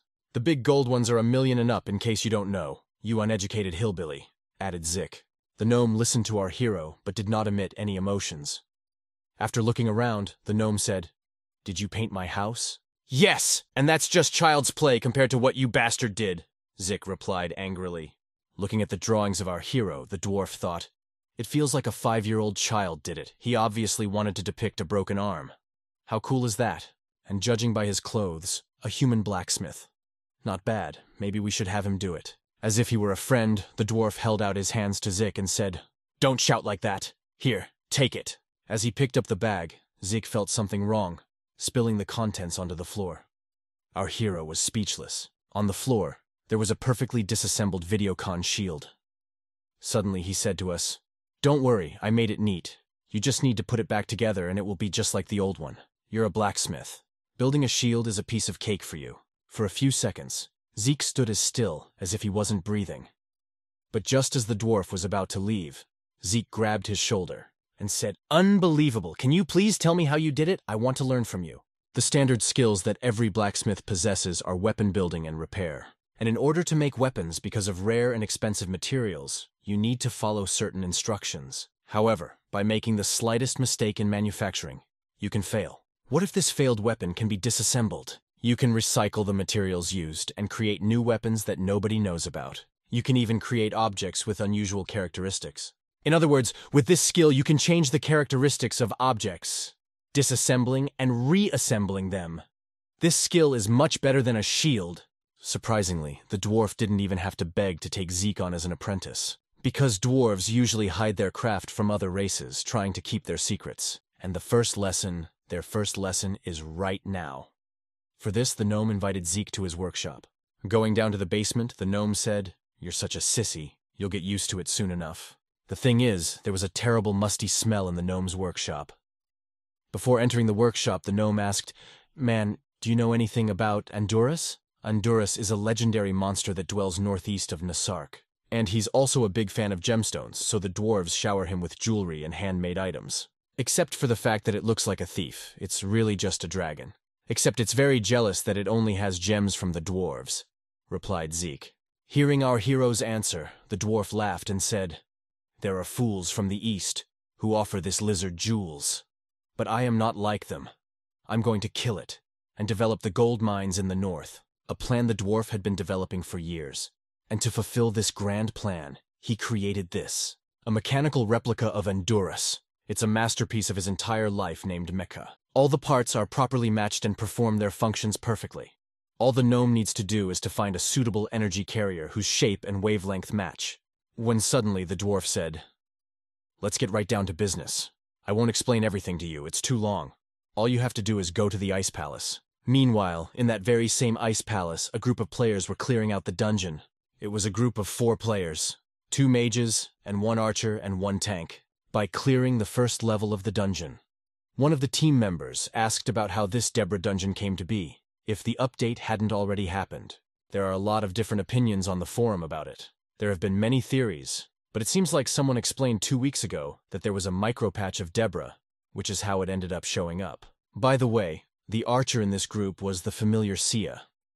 After hearing that this dungeon had appeared 2 weeks ago, she said, "It's funny. I was recently clearing one of the Deborah dungeons," and then she remembered that she promised to contact Zeke as soon as she got back in the game. But she forgot to do that. She decided to write a zine as soon as finish mopping up this dungeon, and then a tank named Loki came back. While talking, Loki noticed the silhouette of a man in the distance. It was too dangerous to approach him, so the SIA had to deal with him. But a second before the shot was fired, Sia changed her mind, because she saw a familiar face. When she saw our hero, the girl shouted, "Oh, Zeke! Hi! I wanted to write to you when we clean up this dungeon. How did you end up here?" An hour earlier, in the gnome's workshop, Zeke was studying the Ice Palace, so that no trouble would befall him. A dwarf told Zeke that this dungeon was inhabited by Deborah's wooden soldiers. They are a little different from the ones our hero has met before. The dwarf thought they were Deborah's secret design, when suddenly the dwarf said, "This is the creature that can start my precious dragon." The thing is, Deborah is a genius at magical engineering. Despite its small size, the heart this woman created for the new tree soldier has a strong energy. The heart of a regular wooden soldier will not be enough. But if the dwarf can dismantle the heart of a new wooden soldier when he can create the right power source to revive his dragon. Anyway, the gnome has given our hero a quest. Zeke has to get 30 hearts of new wooden soldiers, and only after that, he will become the gnome's apprentice. To be honest, Zeke didn't really want to do this quest, but he will be able to explore a new dungeon. As suddenly Saya said, "Zeke, would you like to join our guild? We'll help you with the hearts, and you help us clean up the area." Upon hearing that Sia wanted to invite the blacksmith to join the team, the mage named Aaron started to become indignant. And then, Sia leaned over to her and whispered with frantic eyes, "Aaron, do you have something against Zeke? Did I get that right?" He was very pleased that Sia had invited him, but a sweep wasn't in his plans, so he wanted to decline. But Sia took his hand and said, "What are you standing there for? Let's go faster. Together, we're not afraid of any dungeon. Remember that stone golem? And yes, sorry for not riding," the girl added. Well, we have to admit, going through the dungeon as a team is much easier and more fun. Saya's team's abilities are more than enough to handle the wooden soldiers without any problems. As promised, they helped Zeke obtain the required number of wooden soldier hearts. Now, it was Zeke's turn to fulfill his part of the bargain, and help them through the dungeon. He gets along well with everyone in the guild, and if he keeps this up, he'll be able to clean up in no time. The only thing that bothers him is the unexplored nature of this dungeon. When suddenly Einar said, "Hey, uncle, can't you at least do something? Otherwise, as a selfish person, you are only collecting hearts," before our hero could respond. As Sia intervened in the conversation and said, "You're wrong. He's saving his energy right now. If he shows his skills, you will definitely be shocked."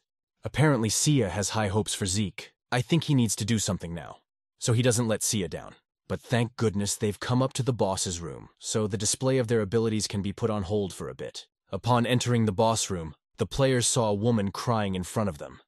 Judging from her hands, she was wearing some kind of curse. But when Einar came closer to her to find out what was wrong, the girl grabbed her arm and shouted, "Gotcha!" The monster showed his true colors. The monster was Medusa Gorgon.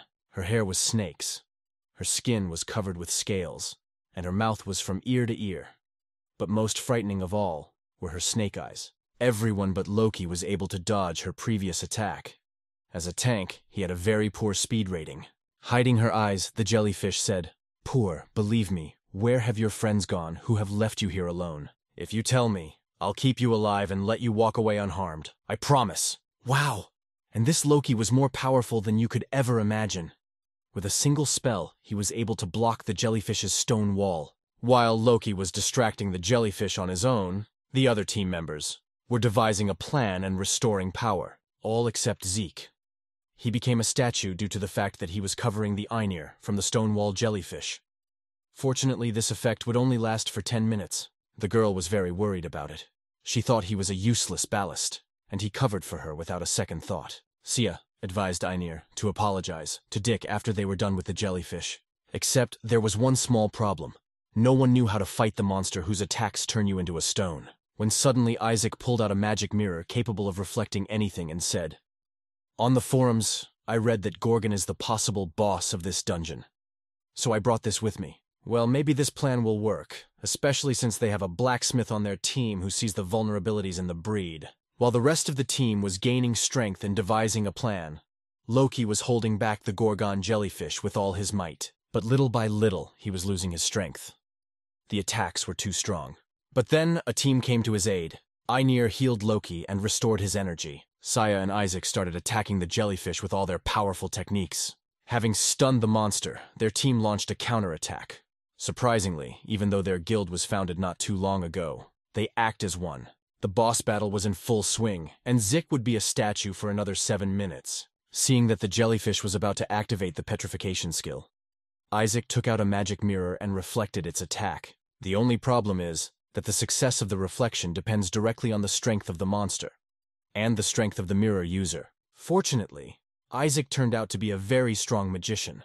He was able to fend off the petrification attack, though not without difficulty. "Yay, our plan worked. So the jellyfish is dead?" Isaac smiled and replied, "Not yet. But don't worry.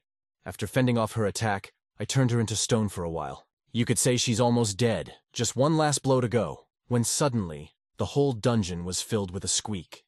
The pentagram on the jellyfish statue began to glow. After a few seconds, the jellyfish's stone cover crumbled, and the squeaking was replaced by wild laughter. When the jellyfish returned, it said, "The worthless little men thought they could kill me with my own weapons." But after the jellyfish returned, a life indicator appeared above it, and with that, our heroes began to lose their life points. Only Isaac remained conscious, thanks to the passive skill of Spirit Wizard. Saw that all of his comrades had passed out due to the jellyfish using life-stealing skills, and then he decided to use his magic mirror to fend off the monster's attack. As suddenly, the jellyfish used the stone wall again, and because the magic mirror was broken, it couldn't reflect this attack. In the end, she single-handedly defeated the entire Sia team. But this time, a state of petrification. It will be active as long as the jellyfish is alive. She took the magic mirror from Tung and said, "Oh, it's been a long time since I've seen it. That ugly mirror is my only weakness." Well, that was before I met Deborah. Now I'm not going to get that childish thing. And all thanks to Deborah's blessing. It's a skill that activates automatically when your health stats are less than half. Along with this, resistance to all attacks increases. Magical defense increases significantly, and it becomes possible to use some of Deborah's magic, having received the blessing of the Doboris. Medusa became many times stronger. You could say she became almost all-powerful. This jellyfish is very different from the jellyfish in the other dungeons. That damn Deborah made it a monster. Worst of all, when you activate Deborah's blessing skill. Medusa has access to a portion of the witch's own power. Would it really end like this? Isaac couldn't believe they'd come all this way to lose. When suddenly, the light from the spell dissipated, and the petrification descended. The players looked around and saw the jellyfish's head on the floor, separate from the body. Granted, they couldn't win, but they were able to buy enough time for the petrification spell to wear off our hero. Using the effect of surprise, Zik crept up from behind and cut off her head. A few hours ago, before Zik went to the ice fortress, he asked the dwarf for the use of his anvil. Realizing that he might encounter something extremely dangerous in his new uncharted dungeon, Zik decided to make a sword out of the remains of his shield. Everyone calls him the Bolden King of Mending, but his weapon-building skills are just as good. Of course, due to his low level, he can't make an A-rank Vidic shield again, but he found a way out of it. He used the remaining parts of the shield to create a weapon to fit him. He ended up with a Mimun sword, an item exclusive to blacksmiths. The special skill of this sword was instant kill, available only once. The Mimun was extremely precious to him, and he wanted to use it only as a last resort. He ended up spending it on a jellyfish. Well, all things considered, it was a last resort. When suddenly, Sia's team started throwing Zeke into the air, shouting, "Yay, yay!" Filled with a sense of triumph, everyone was over the moon. Suddenly, Sia said, "See? I told you that Zeke was incredible." After defeating the dungeon boss, as it should be, our heroes got to the room of rewards. This time, the reward room looks even weirder than last time. Apparently, all dungeons related to Deborah are not like the others. After searching the entire room, Zik found no reward chest, not even a small box. But that just couldn't happen. There should always be a reward room after killing a boss, especially when it's a boss with hidden abilities. Chances are that the reward is somewhere nearby, but well hidden. When Zeke looked at the shard of stone, he started laughing like a madman and said, "God, whose idea was this a real joker?" Video surprised faces of other players. Zeke said, "I'm not crazy, it's not rock, it's lime. That's what was smeared all over the table. Don't you still don't get it?" There's definitely some reason why lime was put on the stone table. That means there's treasure in the table. Having activated the structure skill, Zik began to clear the table of all the lime. Piece by piece. With each stroke, some engravings became clearer and clearer. Altogether, there were 3 paintings on the table, which showed different eras of Arpedia. After looking at all the pictures, it was clear that this was most likely the story of the creation of the ice fortress. In addition to the pictures, the mural also had some inscriptions, in an ancient language that only Isaac could read. A magician could read ancient runes, not because of intelligence, but because of a magic monocle, which increases intelligence and deciphers texts. Ancient Mycenaean civilization. The imitators of God will be exterminated for their arrogance. The time of destruction of the air fortress is 7 hours and 28 minutes. Stop time and travel back in time. Well, in addition to the ice fortress, there was an air fortress. Apparently, it was the destruction of the air fortress that was shown on the fresco. Learning about the air fortress, our heroes felt the room begin to shake and the floor glow. Magicians immediately realized that it was a magical teleportation circle. After opening their eyes, our heroes saw a previously unseen fortress in front of them. Suddenly, they all received the same message. Guild CEI. You have completed the passage of the Ice Palace. The air fortress of Mycenae has been discovered for the first time by you. Congratulations. Also, all have been awarded 2,000 reputation points and the title of Air Fortress Discoverers. Now clearly, finding this fortress is the reward for passing the Ice Palace. As suddenly, the gates of the fortress opened and out of it came out half man, half goat. Approaching our heroes, he said, "You are the guild family of these. That's right. I came out to meet you. Such creatures he calls chimeras. Despite their appearance, they are quite educated and have a sense of high culture." Chimera was ordered to meet the guests and take them to the king. In the throne room, our heroes were greeted by Tritius Willow, or rather, his spirit. He is the only king of the kingdom of Mycenae. Seeing the king, Isaac said, "Don't be afraid. He's just an ordinary spirit who couldn't leave because of his attachment to this world." Seeing the agitated face of the guests, Ivanice said, "I understand that this is a country. Please calm down and listen to me. The kingdom of Mycenae has prospered for many thousands of years. Their magical technology brought income to the whole world. Taking it as a basis, they ruled the kingdom peacefully. But the problem was that the technology was too advanced, and the Mycenians were accused of trespassing on divine domain. The barely surviving Ivani and a few more of his people escaped on this air fortress. He ended up trapped underground and became a spirit. The whole story of the Chimeras, the punishment Mycenius received for creating them. When suddenly the king said, "But I do not repent of what I have done. If the desire to know and learn new things is not guilty and God who created people so curious, it is a great shame to me that the knowledge of magic that I and my people have collected will disappear. Please, this air fortress is our kingdom's only legacy. I want to rebuild this fortress and tell the next generations about the exploits of Mycenia. Will you be able to fulfill my request?" Ivani asked. After listening to the king, our heroes have a new quest. They need to help the king rebuild the fortress to tell about the existence of Mycenia. After seeing the quest information, Sia said, "Although I don't like ghosts, but I will participate in the quest. How about you?" After thinking about it, Zik said, "I'm in favor of it. After all, hidden quests are rare in the game. I think it will be fun." The peculiarity of Arpedia is that refusing a quest can lead to an unexpected battle.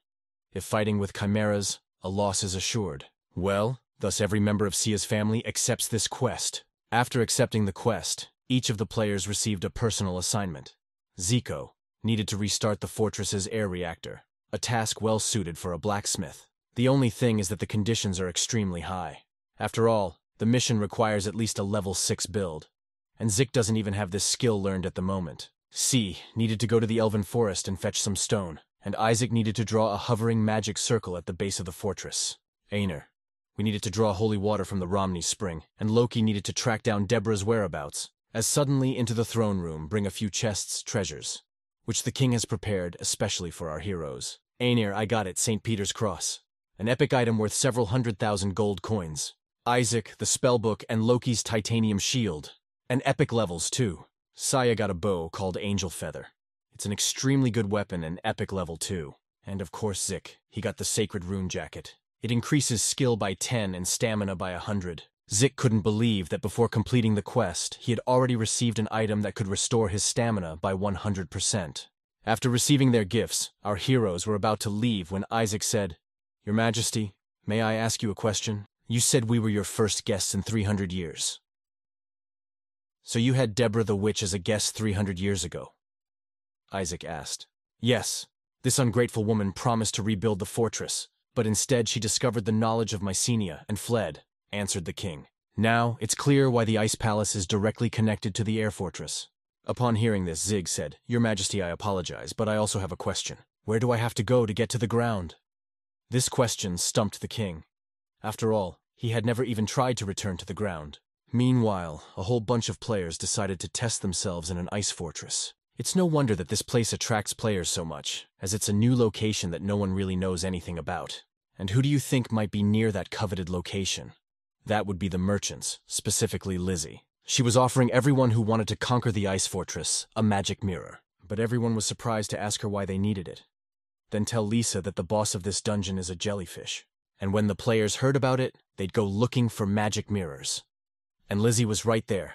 Ask how she knew about the jellyfish, but she didn't know. She just assumed. As suddenly, the ice wall behind Lizzie began to make a strange sound and strange glowing cracks appeared. After a few moments, the wall collapsed completely, and out of it fell Zik and the whole family. Zeke said as he climbed out of the ice fortress. "You see, I told you. If you dig in the direction from where you hear the sound of the wind, we'll get out. But where are we now, I don't know." All the players who came to Lizzie's house stared at our heroes, because it's not every day you see players who get out from behind the wall. When suddenly, someone in the crowd shouted, "Look at this! They have some new titles. Did a new update come out?" Not even a minute later, our heroes have already started posting on the forums. They became known as the Conquerors of the Ice Fortress. The Sai family wanted to discuss the quest given to them by the king once they got out of the ice fortress. But the huge crowd of onlookers made it impossible, and then Isaac suggested that everyone meet in real life, so as not to make too much of a fuss. Everyone was thrilled with the idea except Gene. It was a real disaster for him. In the game, he has a very cool image of a smart and strong blacksmith. He thought that if they saw him in real life, they would be disappointed. Meanwhile, the air tower became an all-famous location, where thousands of players immediately headed. There's even a rumor in the news that this fortress is connected to the Ice Palace. and that this quest is connected to the witch Deborah. The problem is that now the quest from the king will get many strong guilds, and it's not a fact that the Sia family will be able to fulfill it first. However, many people think that the discoverers know the way to solve the mystery. So, still, our heroes have a bit of an advantage. But the biggest problem was that our heroes were banned from entering the game for a while. What time they opened a new dungeon and a new territory, people will chase them to get information, and those obsessed with the game might even go so far as to kill them. That's why the developers banned them from the game. But that way, there's a risk they'll lose the championship. But to me, life is more valuable than the title. When suddenly Jean walked into the cafe and said, "Sorry, I'm a little late." Having seen Zeke in real life, and Aenir said with surprise, "Is this guy the same uncle from the game? He doesn't look like him at all." And then Sia smiled and said, "You don't say." The thing is, when Jean created Zeke, he was frail and sickly looking. Yes, it's time to get acquainted. Aenir, in real life her name is Yuha. She's in 11th grade. Isaac. Actually Kim. He is 25 years old and in his 4th year of law school. Loki. Name is Hun. He's 26 years old. By ridiculous martial arts. He enters the same gym as Jin. Upon hearing this, the Genin asked in surprise, "So you too took the dojo?" "Did you know that this hall belongs to the Rin family?" Loki added. Hearing the guys talking, Rin blurted out, "What? You go to my dad's gym too?" And that's when things started to come together for our hero. He finally realized that Rin was his longtime girlfriend from childhood. Realizing this, Jean said, "Hey Rin, my name's Jean, that's the one. The eldest son of a Hanbok supermarket owner. That you and your dad used to go to when you were kids." It turns out that only Hong knew that they were old friends. But because of his character, he didn't want to talk about it. She couldn't understand how she hadn't remembered Jin right away. But now she understood why he seemed so familiar. Well, now that everyone knows each other personally. So it's time to discuss the plan of action for the quest. Our heroes had plenty of ideas for the passage.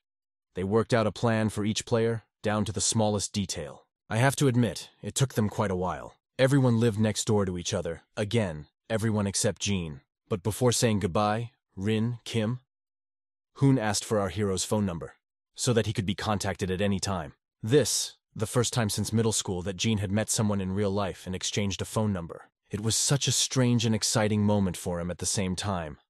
But it was exactly what he'd been missing all this time.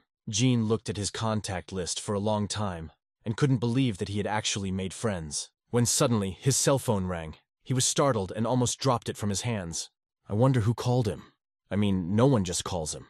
And they agreed to call his new friends after the quest. Oddly enough, our hero gets a call from an unknown number. Normally, Jean doesn't answer calls from unknown numbers. But this time, for some reason, he decided to answer. The man who called Jean was just breathing heavily into the phone when suddenly, in a clearly changed voice, he said, "Hi, Bartz. No, now do you have to name Zeke? You're probably wondering who I am. I'm the one who deleted your bars. Why am I calling? I was wondering how you feel about re-upgrading your character." Unable to bear such insolence, Jin shouted, "Idiot! Are you mocking me?" "What do you want from me? You hacked into my account and now you're gloating?" Jin added. As a friend, his interlocutor laughed and replied, "Why are you so angry? You were very nice to me in the game." When he heard this, Jin's heartbeat increased several times. He asked in a voice shaking with anger, "Did you and I meet in the game?" "Of course. Did you forget?" "Buddy, calm down. I called me to fight. I want to make a bet with you. I have already said that I play Arpedia, and I play to get rid of all hacked items. So while I'm sorting out the items, let's play hide and seek, if you can catch me. I'll give you back the bars. With all the items and abilities, I'm an advanced hacker, so it'll be hard for me to get one character back." "What's up?" added the hacker. Before agreeing to parry, Jean asked, what would happen if he couldn't find him? After thinking for a moment, the hacker said that if he lost, Jin would lose his character again. The stakes are high and the risks even higher. But still, the Zeke was designed to bring Bartz back. So Jean agreed. For the last time, Jean said, "Walk and look around. When I catch you, I'll kill you without a second thought," because the hacker knew what our hero looked like in the game. Zeke wanted to level the playing field, so he came to the cyber police department. But even there, they couldn't help him. The hacker was very careful and cunning. So even the National Intelligence Service is unlikely to be able to do anything. Jean suspected the answer would be something like this. But it was worth a try. The hacker's words about seeing them in the game never left Jean's mind. He went over and over in his head all the people he could see. But that way, You can't really find out who the hacker is. He's been meeting and seeing a lot of people lately. You can't just suspect everyone without any evidence. Besides, it's not a given that the hacker didn't lie to Jin. It's possible that they've never even met. Either way, Jin decided to stick to his plan. We'll raise the Smith's reputation and trace the route of movement and sale of weapons. Meanwhile, he had already returned to the gnome and brought him 30 new-looking wooden soldier hearts. Thanks to these hearts, the dwarf will be able to complete Max Dragon. In return for the hearts of the wooden soldiers, Zeke received a training set from the blacksmith of Gallia. This book lays out all the basics of craftsmanship. Zeke needs to study it carefully and learn from it. In other words, the dwarf gave Zeke some sort of skill book. This, of course, was not what our hero expected, but it was better than nothing. But this book isn't just a skill book. It describes to the smallest detail how to disassemble and reassemble items. This knowledge is essential for Zeke to fulfill Mikinia's quest. After all, one of the requirements to pass this quest was the skill of precise assembly. Overflowing with optimism, Zeke set about his training. But it was more complicated than that. Brute force alone was not enough, and even using an understanding of structures, nothing works. Because this metal board is very fragile. It was made that way on purpose, so that the blacksmiths could hone their skills. I didn't understand what he was doing wrong because the book says that disassembly requires damage, but the item's durability is too low. If you can't disassemble it, you can't even think about reassembling it accurately. Even the skill of seeing the structure doesn't help, but the motivation's too high to stop halfway, especially when he made a hacker bet.